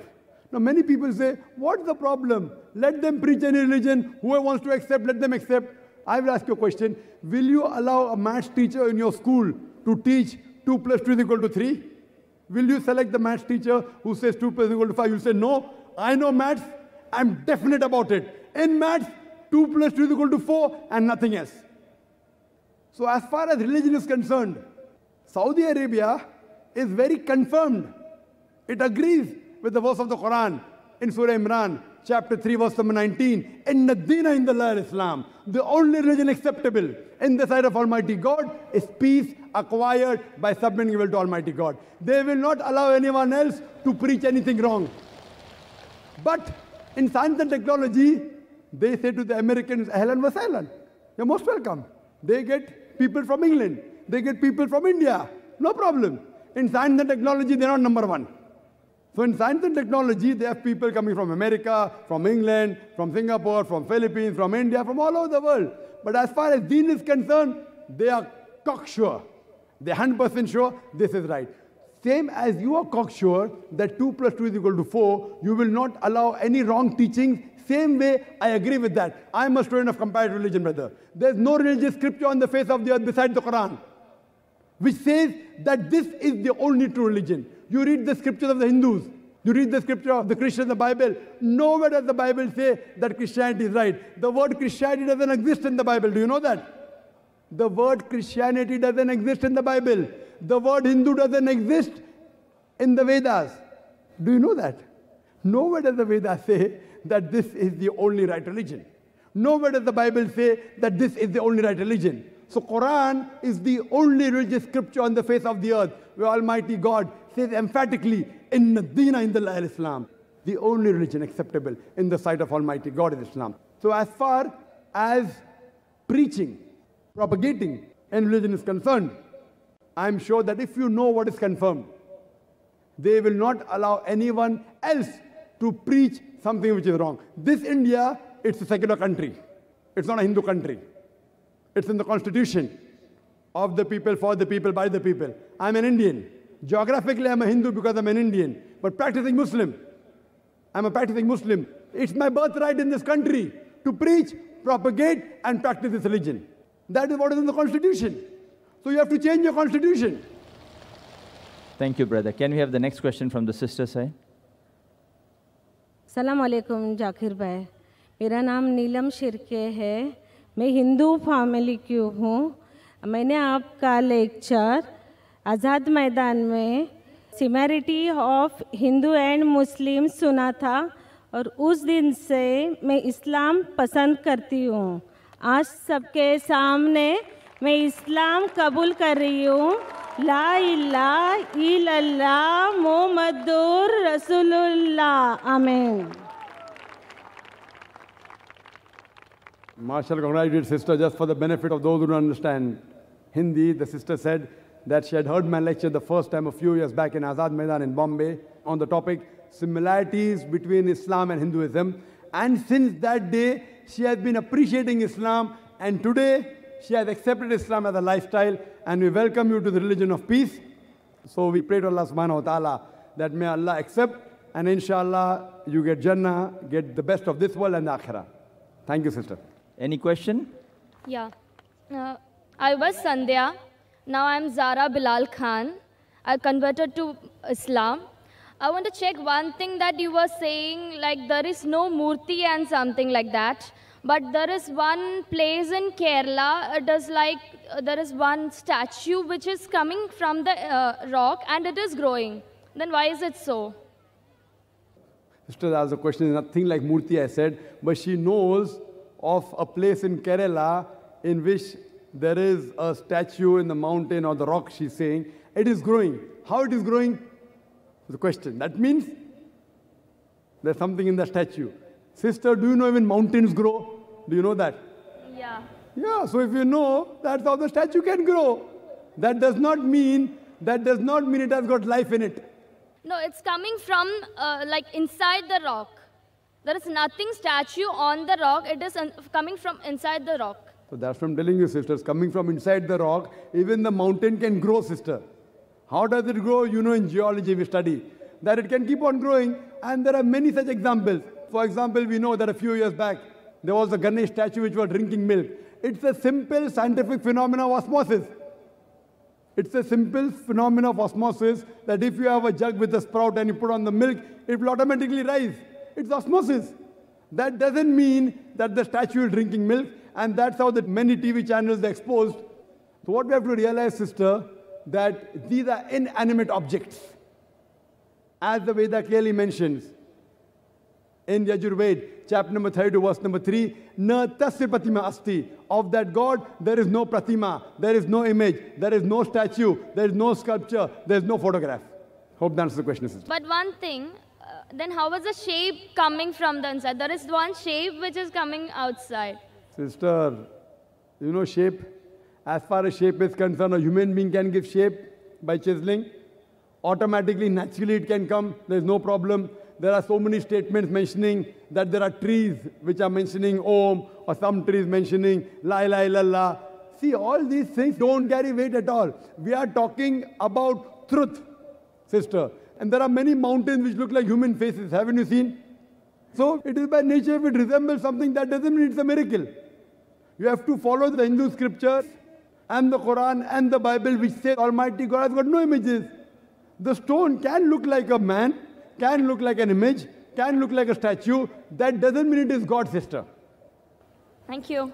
And many of these stones and images and idols, if it falls, it breaks. When it cannot help itself, how will it help you and me, sister?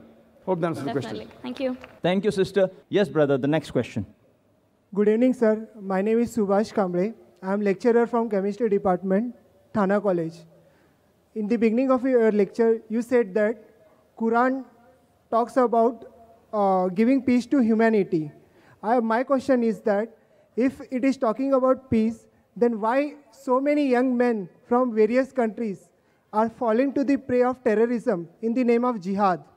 What is the concept of jihad? Thank you, sir. The brother asked a good question, that if Islam and Quran speak about peace to humanity, then how come there are so many young Muslims and other Muslims from different countries who are fighting and who are talking about jihad? What is the concept of jihad?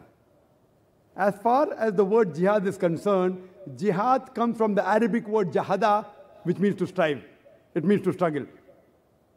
So jihad basically means to strive against struggle. Jihad does not mean holy war. Holy war, if you translate into Arabic, means harbun muqaddasa. There is no Arabic word harbun muqaddasa in the Quran or any of the Sahih Hadith. This is a mistranslation by the media and the Orientalists. There is no holy war. Jihad does not mean holy war. Jihad means to strive, to struggle. Furthermore, in Islamic context, it means to strive and struggle to improve the humanity.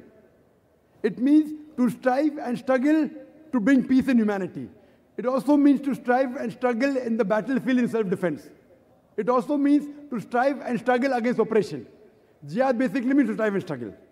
Now coming to your question, that how come then so many youngsters from different countries, they are fighting? Point number one,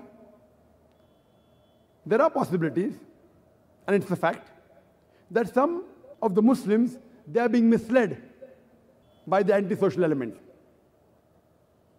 That fight, it's there in Islam, etc., misquoting out of context. But this is a small percentage. The major reason, according to me, is how the media portrays.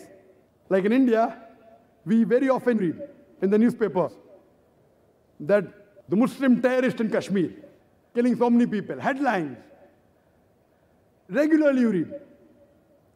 I was called to Kashmir the first time in 2003. And I was thinking, should I go or not? Should I go or not? So much of chaos.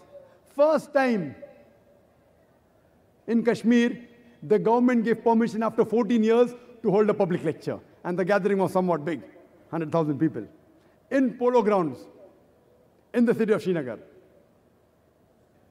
And when I went there were guards, with guns and all around me. And I was expecting, but there wasn't much problem. Next day I went to Assam. I landed on the airport. There were 4 guards with guns, machine guns. What is this?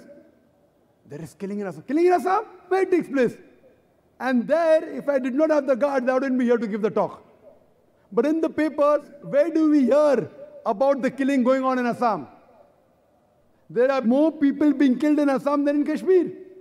Who hears about the LTT? You know the LTT? The Tamilians, they are called as Tamil Tigers. They are not called as Hindu terrorists. Why?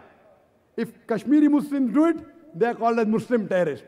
If the Hindus in Assam do it, it's a local problem. If the LTT does it, local problem. In India, you ask anyone who has the knowledge of law and order, he will tell you the maximum killing is done by the Maoist. How many times do we read in the newspaper? If we read in the newspaper, in news brief, okay, so many people killed in Assam. News brief. Muslims do it, headlines. Why? There are black sheep in every community. Then one person came and told me, you should understand, this is a problem of land. Assam is not a problem of land. It is the Kashmir which is the problem of land. Both the countries are fighting and the poor Kashmiris are being harassed. Neither here, neither there. If you go to Afghanistan, that's the problem of land. The Americans have come there and you call them terrorists. See what's happening in Palestine. The Jews were kicked out by Hitler, kicked out from Germany. The Palestinians, the Arab cousins, they said, Ahlan wa sahlan, you are most welcome in our house. Now imagine, suppose a traveler is homeless, without a roof, you allow him to come to your house. After a few days, he kicks you out, and at the doorstep, you are saying, he has taken my house, give my house back. They call you a terrorist. What terrorist? So you realize this is the media. It is media. What we realize, what's happening in Bosnia? The Muslims, correct. I do agree with you. The Muslims are coming in the picture, but they are being harassed.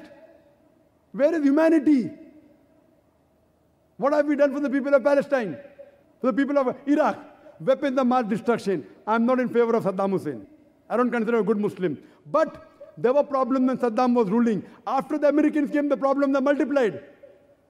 Correct? So what are you talking about weapons of mass destruction? So what we realize, brother, it is the media. The Muslims are being harassed. They are the sufferers, and you call them terrorists. So that's the reason. But there are black sheep in the community also. But the black sheep are a minority. It's a minority. The major thing is the media. You know, IRA, Irish Republican Army in UK. It is a fight between the Catholics and the Protestants. No one calls them as Catholic terrorists. Why? More than 100 years. But Tony Blair and the new Prime Minister are more worried about Muslim terrorists. They aren't worried about IRA, which has killed hundreds of people. How many bomb blasts have they done? They are more having secret meetings about how to stop Muslim terrorists. And it's very common. Any politician, he wants a vote bank. The new Prime Minister came, then there was Jasco bombing. You know Sabil Ahmed? Have you heard Sabil Ahmed? Very good. I have heard him, I haven't seen him. It came in the Indian papers. You know Sabil Ahmed? Sabil Ahmed was a fan of Dr. Zakir Naik. And he organized Dr. Zakir Naik's lecture in Bangalore, in the full article on terrorism.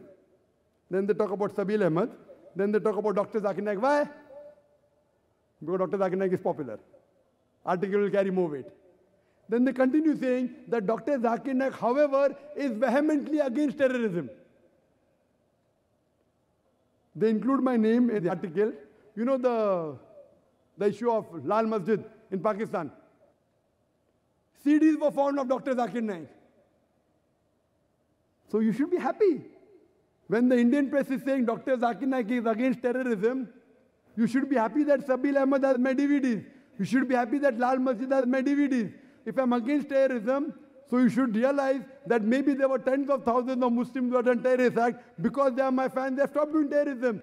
Because if a person is sick, he has to go to a doctor. Correct? So you can't say that sick people are going to the hospital. A sick person should go to the hospital. So if you assume that these are terrorist organizations and they're hearing my lectures, the Indian government should be happy. When Dr. Zakir Naik speaks against terrorism, they should be happy that these people are listening to me. I may not be able to convince everyone, but at least quite a few I'm convincing. But in the article, they write my name for weightage. You know, so it becomes, if you write against Islam, the chances the article will be selected very easy. And that's common. Same with Kushwant Singh. You know Kushwant Singh? Now his age is 94. Year before last he wrote an article against me. Couple of weeks back in November he wrote an article against me. He says, in the first article he mentioned that I watch Dr. Zakir Naik's program religiously every day. He writes. He praises me, talks about my memory, and then criticizes me in his style. Again he wrote an article that in Delhi there was a book exhibition and the hot seller was Dr. Zakir Naik's book on answers to the 20 common questions asked by non-Muslims. Oh, that person has fantastic memory, blah, blah, blah, blah. But I will reply to 4 of his questions. And he replies to pork, to alcohol, to polygamy, as well as parda, hijab. And you read the article. Time will not permit me to speak about everything. In pork, I say that it is the most shameless animal, more than 70 diseases. It is the only animal that invites its friends to have sex with the meat. So I said, if you eat pig, you behave like pig. It is the only animal that invites its friends to have sex with the meat. who said, I did not know that. And he says that I don't know the Western countries, they're having pig, and I don't see any epidemic or any disease. See, doctors tell us today that don't go to a prostitute, you'll have AIDS. But everyone that goes to prostitute does not get AIDS. The percentage is small. The minority of the people get. Similarly, everyone that has pork doesn't get these diseases. But today, more than 50% of the Americans, they are suffering from hypertension. And one of the causes is because of pig eating. He talks about alcoholism. Dr. Zakir Naik says, because of alcohol, you have so many diseases. So he says, Quran is not against alcohol, it's against getting intoxicated. Now he's trying to interpret the Quran. This is the media. And he says, I am of the age of 94 years old. I am drinking every day in my life. I have never got intoxicated. I have never got sick. And I have never hurt any individual. Now all these three things, age of 94, has never got intoxicated. I know so many common friends who tell me that they have seen him intoxicated so many times. Never seen a doctor. Maybe he forgot, age of 94. He has never hurt anyone. He has hurt me. So what we realize that when you write articles against Islam, against people who are famous, you get good readership. You get good viewership. So similarly, you realize that today that the image that we have of Muslims that are terrorists, some may be fighting for the freedom of the country. Imagine if I tell you that the British government said Bhagat Singh was a terrorist. Was Bhagat Singh a terrorist? Was he or not? Yes, sir. Was Bhagat Singh a terrorist or not? His act was like terrorist. But was he a terrorist according to you? According to me also, he was not a terrorist. But just because the British government says that Bhagat Singh is a terrorist, that doesn't mean I have to agree with the British government. What we have to realize, this is major the ploy of the media. That's the reason this talk was based on that, so that we can spread peace. Hope that answers the question. Thank you, sir. Yes, brother. Pranam Guru. My name is Advait Vilas Kakade. I am from Nair Hospital. I am a medical student. My question is, we are actually very fortunate to get this human form of life. This is very, very rare, which comes from millions and millions years. So, in what respect we should utilize that human form of life? Or what is the most sublime aim in our life? Or what is the real goal of human form of life? The brother said that he is a medical student from Nair Hospital. I'd like to mention that even I passed from Nair Hospital, same hospital. I passed from the same medical college, Nair Hospital. I passed in 1991, approximately 16 years back. The brother asked the question that we get this human life. How should we utilize this human life? Allah says in the Quran, in Surah Dariyat, chapter number 51, verse number 56, وَمَا خَلَقْتُ الْجِنَّ وَالْإِنسَ إِلَّا لِيَعْبُدُونَ, that we have created the men and the jinn not but to worship him. Worship him means obeying him. So the best we can do with this human life is to obey the commandments of Almighty God and let peace prevail in this world and the hereafter. The creator of the human beings, he will be the best person to give this answer. It's mentioned in Surah Mulk, chapter number 67, verse number 2. الَّذِي خَلَقَ الْمَوْتَ وَالْحَيَاةَ. It's Allah who has created death and life to test which of you is good indeed. This life that we have, brother, is a test for the hereafter. We are undergoing a test. And if we follow the commandments of our Creator and lead life according to what He has said, and let peace prevail by submitting our will to the Creator, we'll be successful in this world as well as the hereafter. Hope that answers the question. Yes, but what we student, we young student, what should you do for that? What you should do? Brother should read the Quran. Read the Quran and implement on the guidance of the Quran. If you read the Veda speaks about one God, no idol worship. The Veda says there is a Rishi to come, there is a Kalki Avatar to come. He will show you good things. That Kalki Avatar is Prophet Muhammad Sallallahu Alaihi Wasallam. This Quran is the last and final revelation of Almighty God to the last and final messenger, Prophet Muhammad, peace be upon him. Read this message, accept it, so that there is peace in this world as well as in Akhirah. Hope that answers the question, brother. Thank you very much, sir. Yes, sister. Myself, Aarti. I am a non-Muslim. I'd like to ask a question that First of all, very thanks for and giving me this opportunity to listen to you and understand Islam. What I understood from your talk is mainly that it's a religion which believes in peace and harmony and scientific and rational beliefs. If it is so, then how does it believe in the whole idea of God, and how does it believe the whole idea of heaven or the hell, if it's so rational? Sister has a question that she's heard the lecture. She's very happy to know Islam is a religion of peace, and it's a scientific religion, it's a rational religion. She's asking that if Islam is a rational religion, then how come it believes in God? It believes in heaven and hell? Sister, the only way you can believe in God is through science. Today, if I have to prove to an atheist, the only way I can prove is through the Quran with the help of science. The best tool I've got today. Previously, it was miracles, then came the age of literature and poetry. Every age, Quran is a miracle of miracles. It's a miracle of all times. So because of this, if you heard my talk, I've proved that because a person who believes in science, if he's rational, he will have to agree that Quran is the word of God. If he does not believe in science, if he's not rational, if he's not understanding, there's high chances he will not believe in the Quran. That's the reason I said today, science is not eliminating God, it is eliminating models of God. As far as science is concerned, the concept of God, most of the scientists, they believe in the existence of God today. Previously, according to Francis Bacon, it says that little knowledge of science makes you an atheist, but in-depth knowledge of science makes you a believer in God. Now coming to a second question about heaven and hell. Now if you analyze the Quran, whatever the Quran speaks about science, approximately you can say that 80% what the Quran speaks about science has been proved to be 100% correct. About the creation of the universe, about the shape of the earth, light of the moon, that the sun rotates and revolves, water cycles, geology, botany, etc. 80% of what the Quran speaks about science is 100% proved to be correct. The remaining 20%, it goes in the ambiguous slot. Neither right, neither wrong.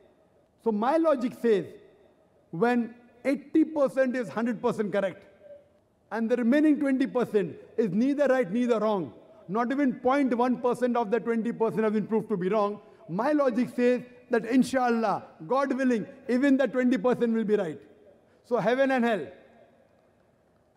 angels, jinn, science hasn't advanced that far. Today science has advanced maybe to understand 80% of the Quranic verses we speak about science. Tomorrow, maybe 50 years later, 100 years later, 200 years later, science will talk about heaven, will talk about hell, will talk about jinn. So my logic says, it's not an illogical belief. It's a logical belief.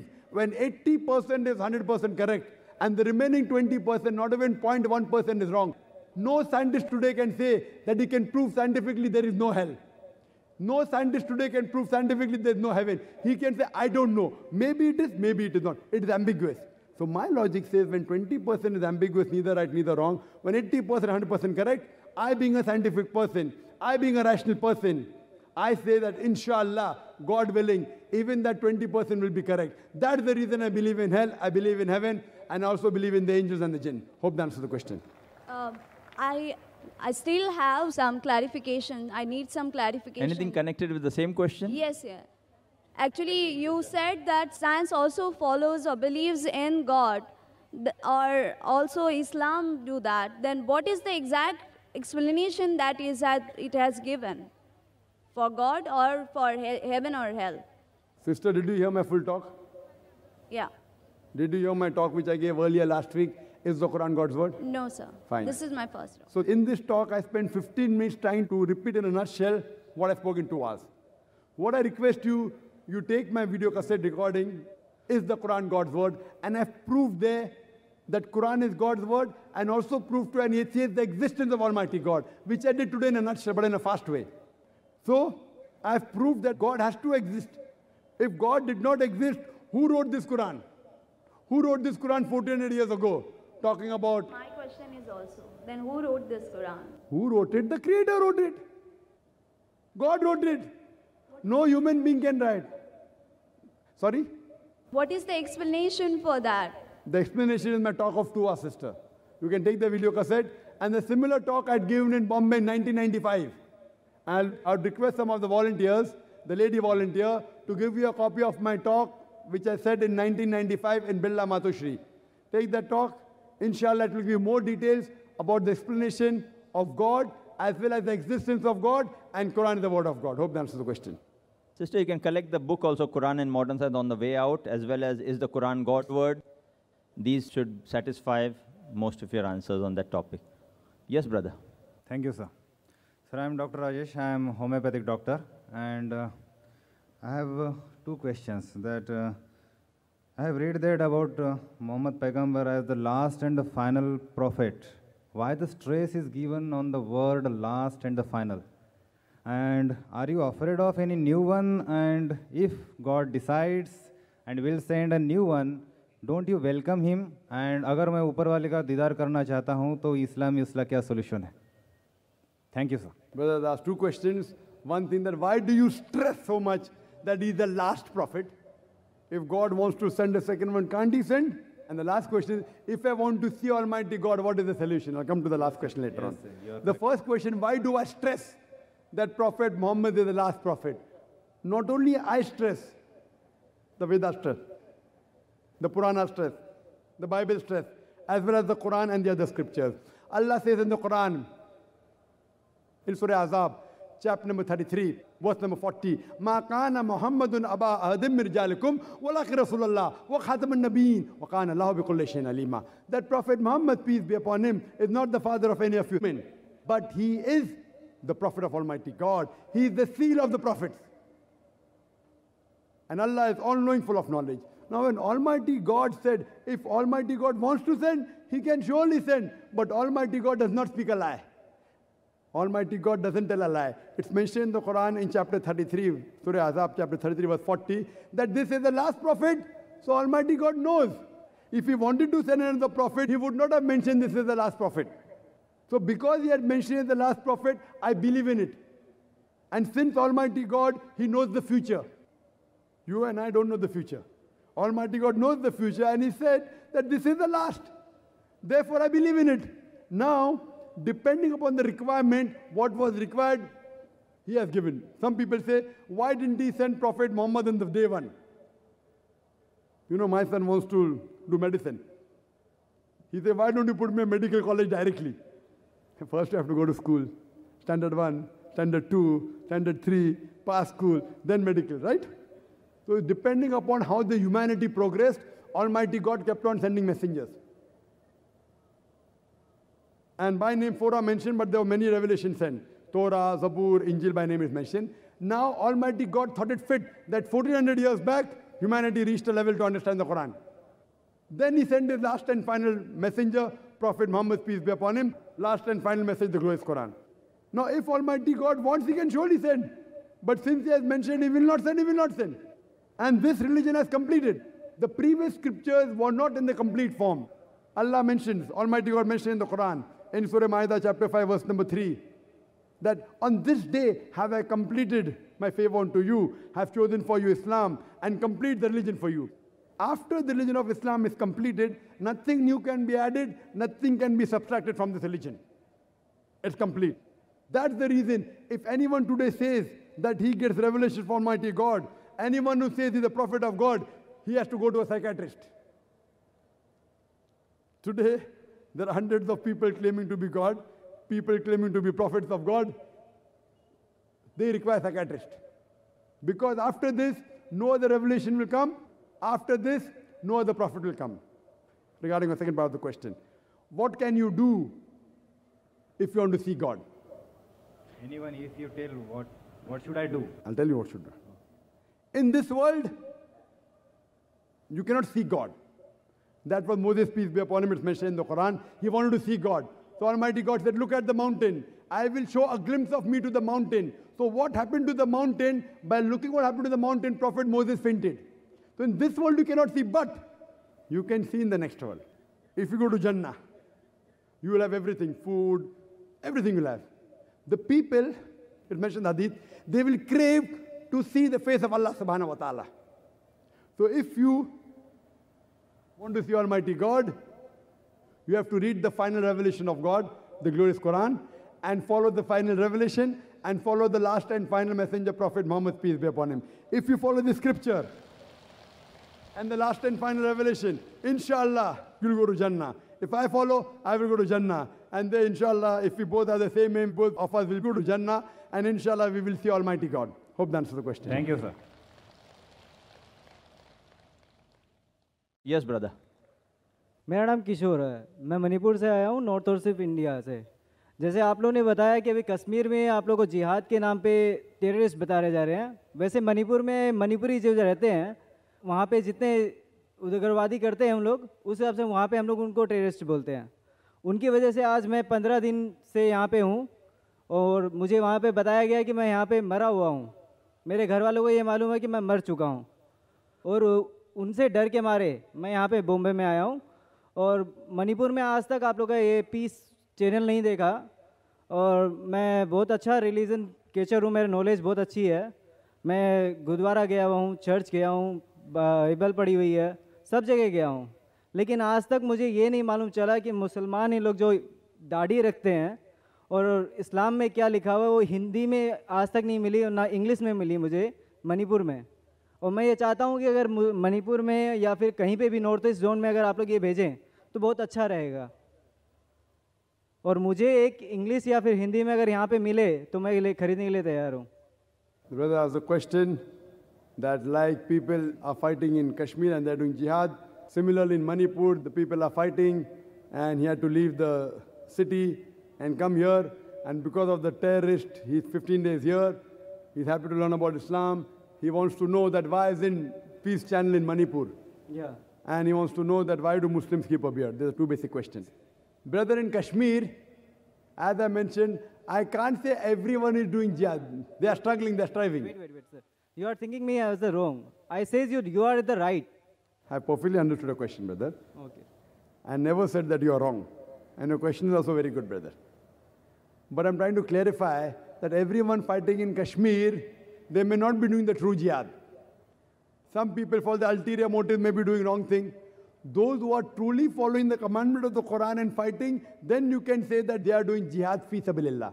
I cannot put a blanket rule that everyone in Kashmir is doing jihad fi sabilillah. Now coming to your question of Manipur. I know that there is a lot of fighting going in Manipur and because of them you are here. Maybe it is Allah's planning. Almighty God has planned that because of fighting you are here, leave us at peace in this world, maybe you'll get peace in the hereafter also, correct? Now you have heard such a good lecture about peace. This world, peace is a temporary peace, which you should strive. But the best peace is the peace in the hereafter. Now coming to your question, why do Muslims keep a beard and why Peace Channel is not seen in Manipur? As far as the Peace Channel is not seen in Manipur, you can easily take the frequency. If you put a dish, maybe the cable operators may not be putting it, but if you put a dish which costs just a few thousand rupees and face it in the direction of 68 degrees east towards Intelsat 10, inshallah you'll get the Peace Channel. You can try and tell the cable operators to see it. We cannot go to Manipur and try and force them. But if they put the dish and face it to 68 degrees east and tune into the frequency, inshallah I'll get it. Coming to your question, why do Muslims keep a beard? What I say, that if the label shows your intent to wear it, I'd given the talk, that if the label shows your intent to wear it, for example, if you go to a conference of intellectuals, the people wear a label. I'm a doctor, I'm an engineer, I'm a scientist. It gives an informal introduction. When you go to a gathering, a conference, only of doctors, then the specialty is mentioned. Says, Dr. So-and-so, he's a cardiologist, neurologist, nephrologist. If you have a heart problem, you go to cardiologist. If you want to know about kidney, then you go to nephrologist. If you have brain problem, neurologist. Informal introduction. The Quran says, in Surah Anam, chapter number 6, verse number 54. The Quran says that إِذَا جَاءَكَ الَّذِينَ يُؤْمِنُونَ بِآيَاتِنَا فَقُلْ سَلَامٌ عَلَيْكُمْ. That when you meet those who believe in our signs, you say salam alaikum. You wish them salam alaikum.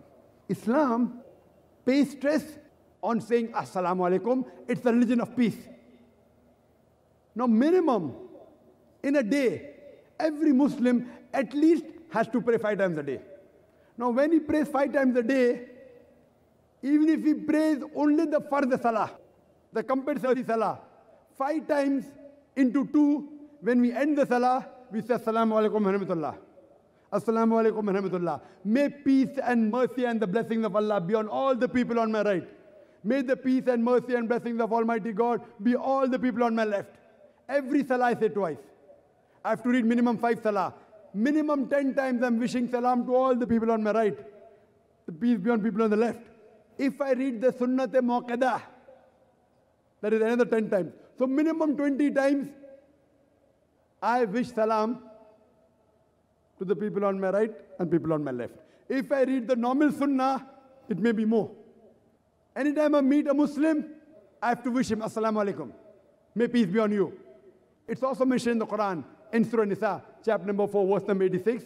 It says, when anyone gives you a greeting, gives you a courteous greeting, wish back more courteously or at least the same. So anyone wishes me Assalamu alaikum, I have to say Wa alaikum assalam wa rahmatullah.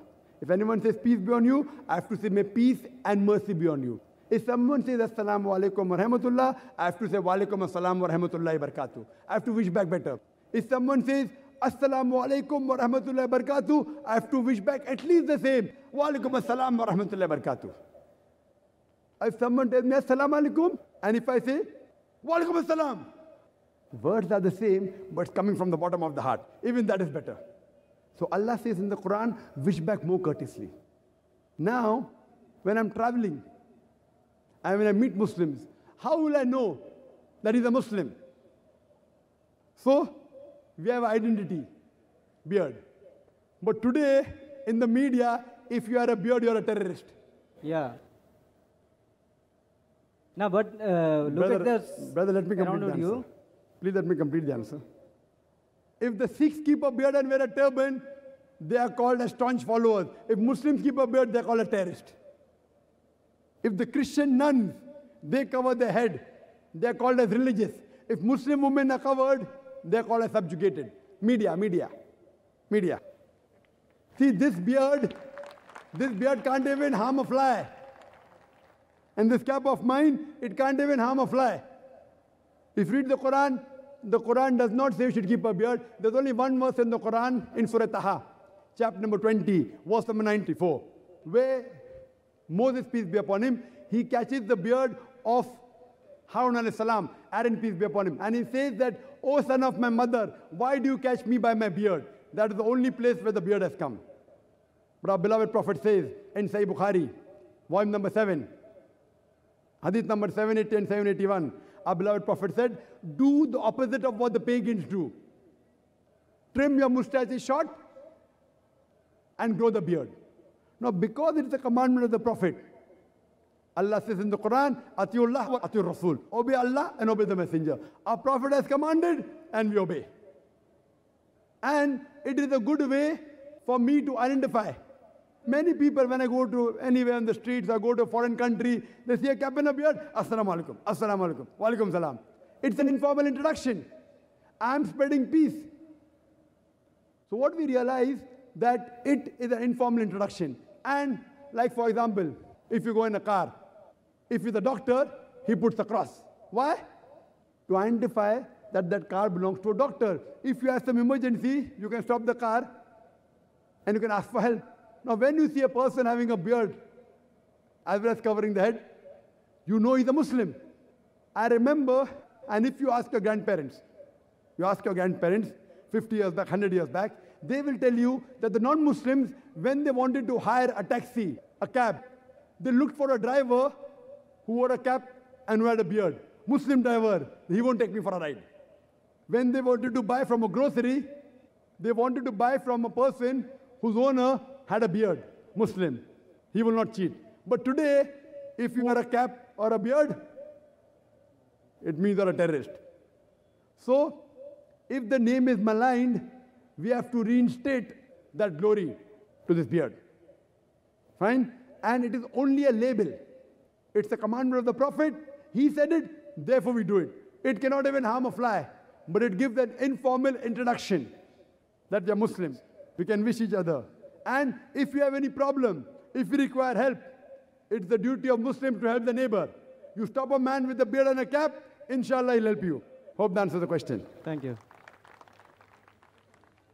Thank you, brother. Can we have the next question, sister? Assalamu alaikum, Dr. Naik. My name is Monita. I'm a media professional. I wanted to know if accepting prasad is haram for a Muslim and why. The sister asked the question that is accepting prasad for a Muslim haram or not?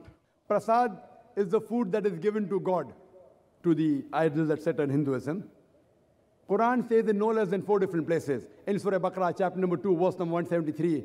In Surah Ma'idah, chapter number 5, verse number 3. In Surah Anam, chapter number 6, verse number 145. And Surah Nahl, chapter number 16, verse number 115. It says that حُرِّمَتْ عَلَيْكُمُ الْمَيْتُةُ وَالدَّمُ وَلَحْمُ الْخِنْزِيرِ وَمَا أُهِلَّ بِغَيْرِ اللَّهِ بِهِ.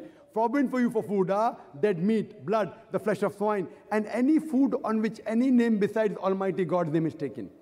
So any food on which any name besides Almighty God's name is taken, it is called as haram. That's the reason to accept prasad and to eat prasad is prohibited in Islam. And even if you read the Vedas, even in the Vedas, since the Veda clearly mentions Natasya Pratimasti, of that God there is no pratima, there is no image, there is no idol, there is no sculpture, there is no photograph, there is no painting. Even giving food to the idol is prohibited in the Veda. So that's the reason, because it's prohibited in the Veda, it is wrong to put food on the idols. Similarly, because the Quran prohibits it, for us Muslims to accept it or to eat it is wrong, sister. Hope that answers the question. So one more thing. I'm a Sindhi and I go to the Gurudwara. There is no idol at the Gurudwara. There's just a Granth. We still have prasad in the Gurudwara. It's called Kana Prasad. But you still can't accept that. What is the reason for that? Sister, that's it's not accepted. It's not offered to an idol. That's right. Sister, I'm a student of even the Guru Granth. And even according to the Sikh scriptures, the Adi Granth, Guru Granth, it speaks about oneness of God. And it says that Almighty God has got no idols, no images. There are various attributes given to Almighty God, Rahim, Kareem, Allah, various. Till here we are going together. But unfortunately, when you go to Gurudwara, though Sikhism does not believe in the concept of God in which there are images, but yet they worship the Granth as the Guru, because the Gurus have gone. And on this, when they give the food, it's indirectly similar. Though according to the scriptures, idol worship is prohibited. So because of this indirect giving of the food, even according to the Guru Granth, Almighty God does not require to eat. So where's the question of you giving food to Almighty God? Quran says in Surah Anam chapter 6 verse number 14, Allah feedeth everyone but does not require to be fed. So where's the question of you giving food to Almighty God? So sister, you are not following the Adi Granth. Now because you're not following the Adi Granth, Almighty God does not require food. He can sustain without the food. He is the one who feedeth everyone. Hope that answers the question. Wa akhir da'wan alhamdulillahi rabbil alameen. I would request the brothers to be seated for 2 minutes as we close. I would request our honored speakers who have come from USA, Canada to kindly come on stage. The brothers would like to have a glimpse, and we have this grand successful. We request Brother Yasir Fazaga, Sheikh Jafar Idris, kindly come on stage with Dr. Zakir Naik. Let our audience have a view of our wonderful speakers who have come all the way thousands of miles. They have come here to share their views. Many of our audience was not here on the other days. We'd like them to have an idea. We request the audience to kindly be seated for 2 minutes as we finish the closing ceremony. And I request Brother Dr. Bilal Phillips, Brother Yasir Fazaga, Dr. Jafar Idris from Sudan, Dr. Othman Siddiqui Arkari from Saudi Arabia, Qari Sherzad, and Dr. Mamdu Muhammad to kindly come on stage. Brothers and sisters, kindly give them a good farewell from Mumbai. Allahu Akbar. Takbir. Jazakallah khair for being with us.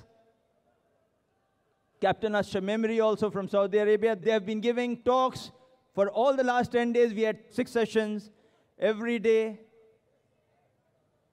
And it was a wonderful time having them. We all have, the audience as well as the speakers have, I'm sure, appreciated, enjoyed the sessions, and on a whole, the conference focus of creating a better awareness and understanding of Islam and its message of peace and help remove misconceptions about Islam has been served, mashallah. Allahu Akbar. I would request Dr. Zakir just thank them in a half a minute. On the microphone, our wonderful speakers who have come all the way from USA, UK, and other countries. Some of our speakers, of course, have already left. Brother Anwar Ibrahim, Abdul Rahim Green from UK, Salim Al-Amri from UAE, Dr. Ahmad Saifuddin and others, and of course the former Imam of the Masjid Al-Nabawi, Medina, and others have already left. Those who are here are present here. Dr. Zakir, to give his final words.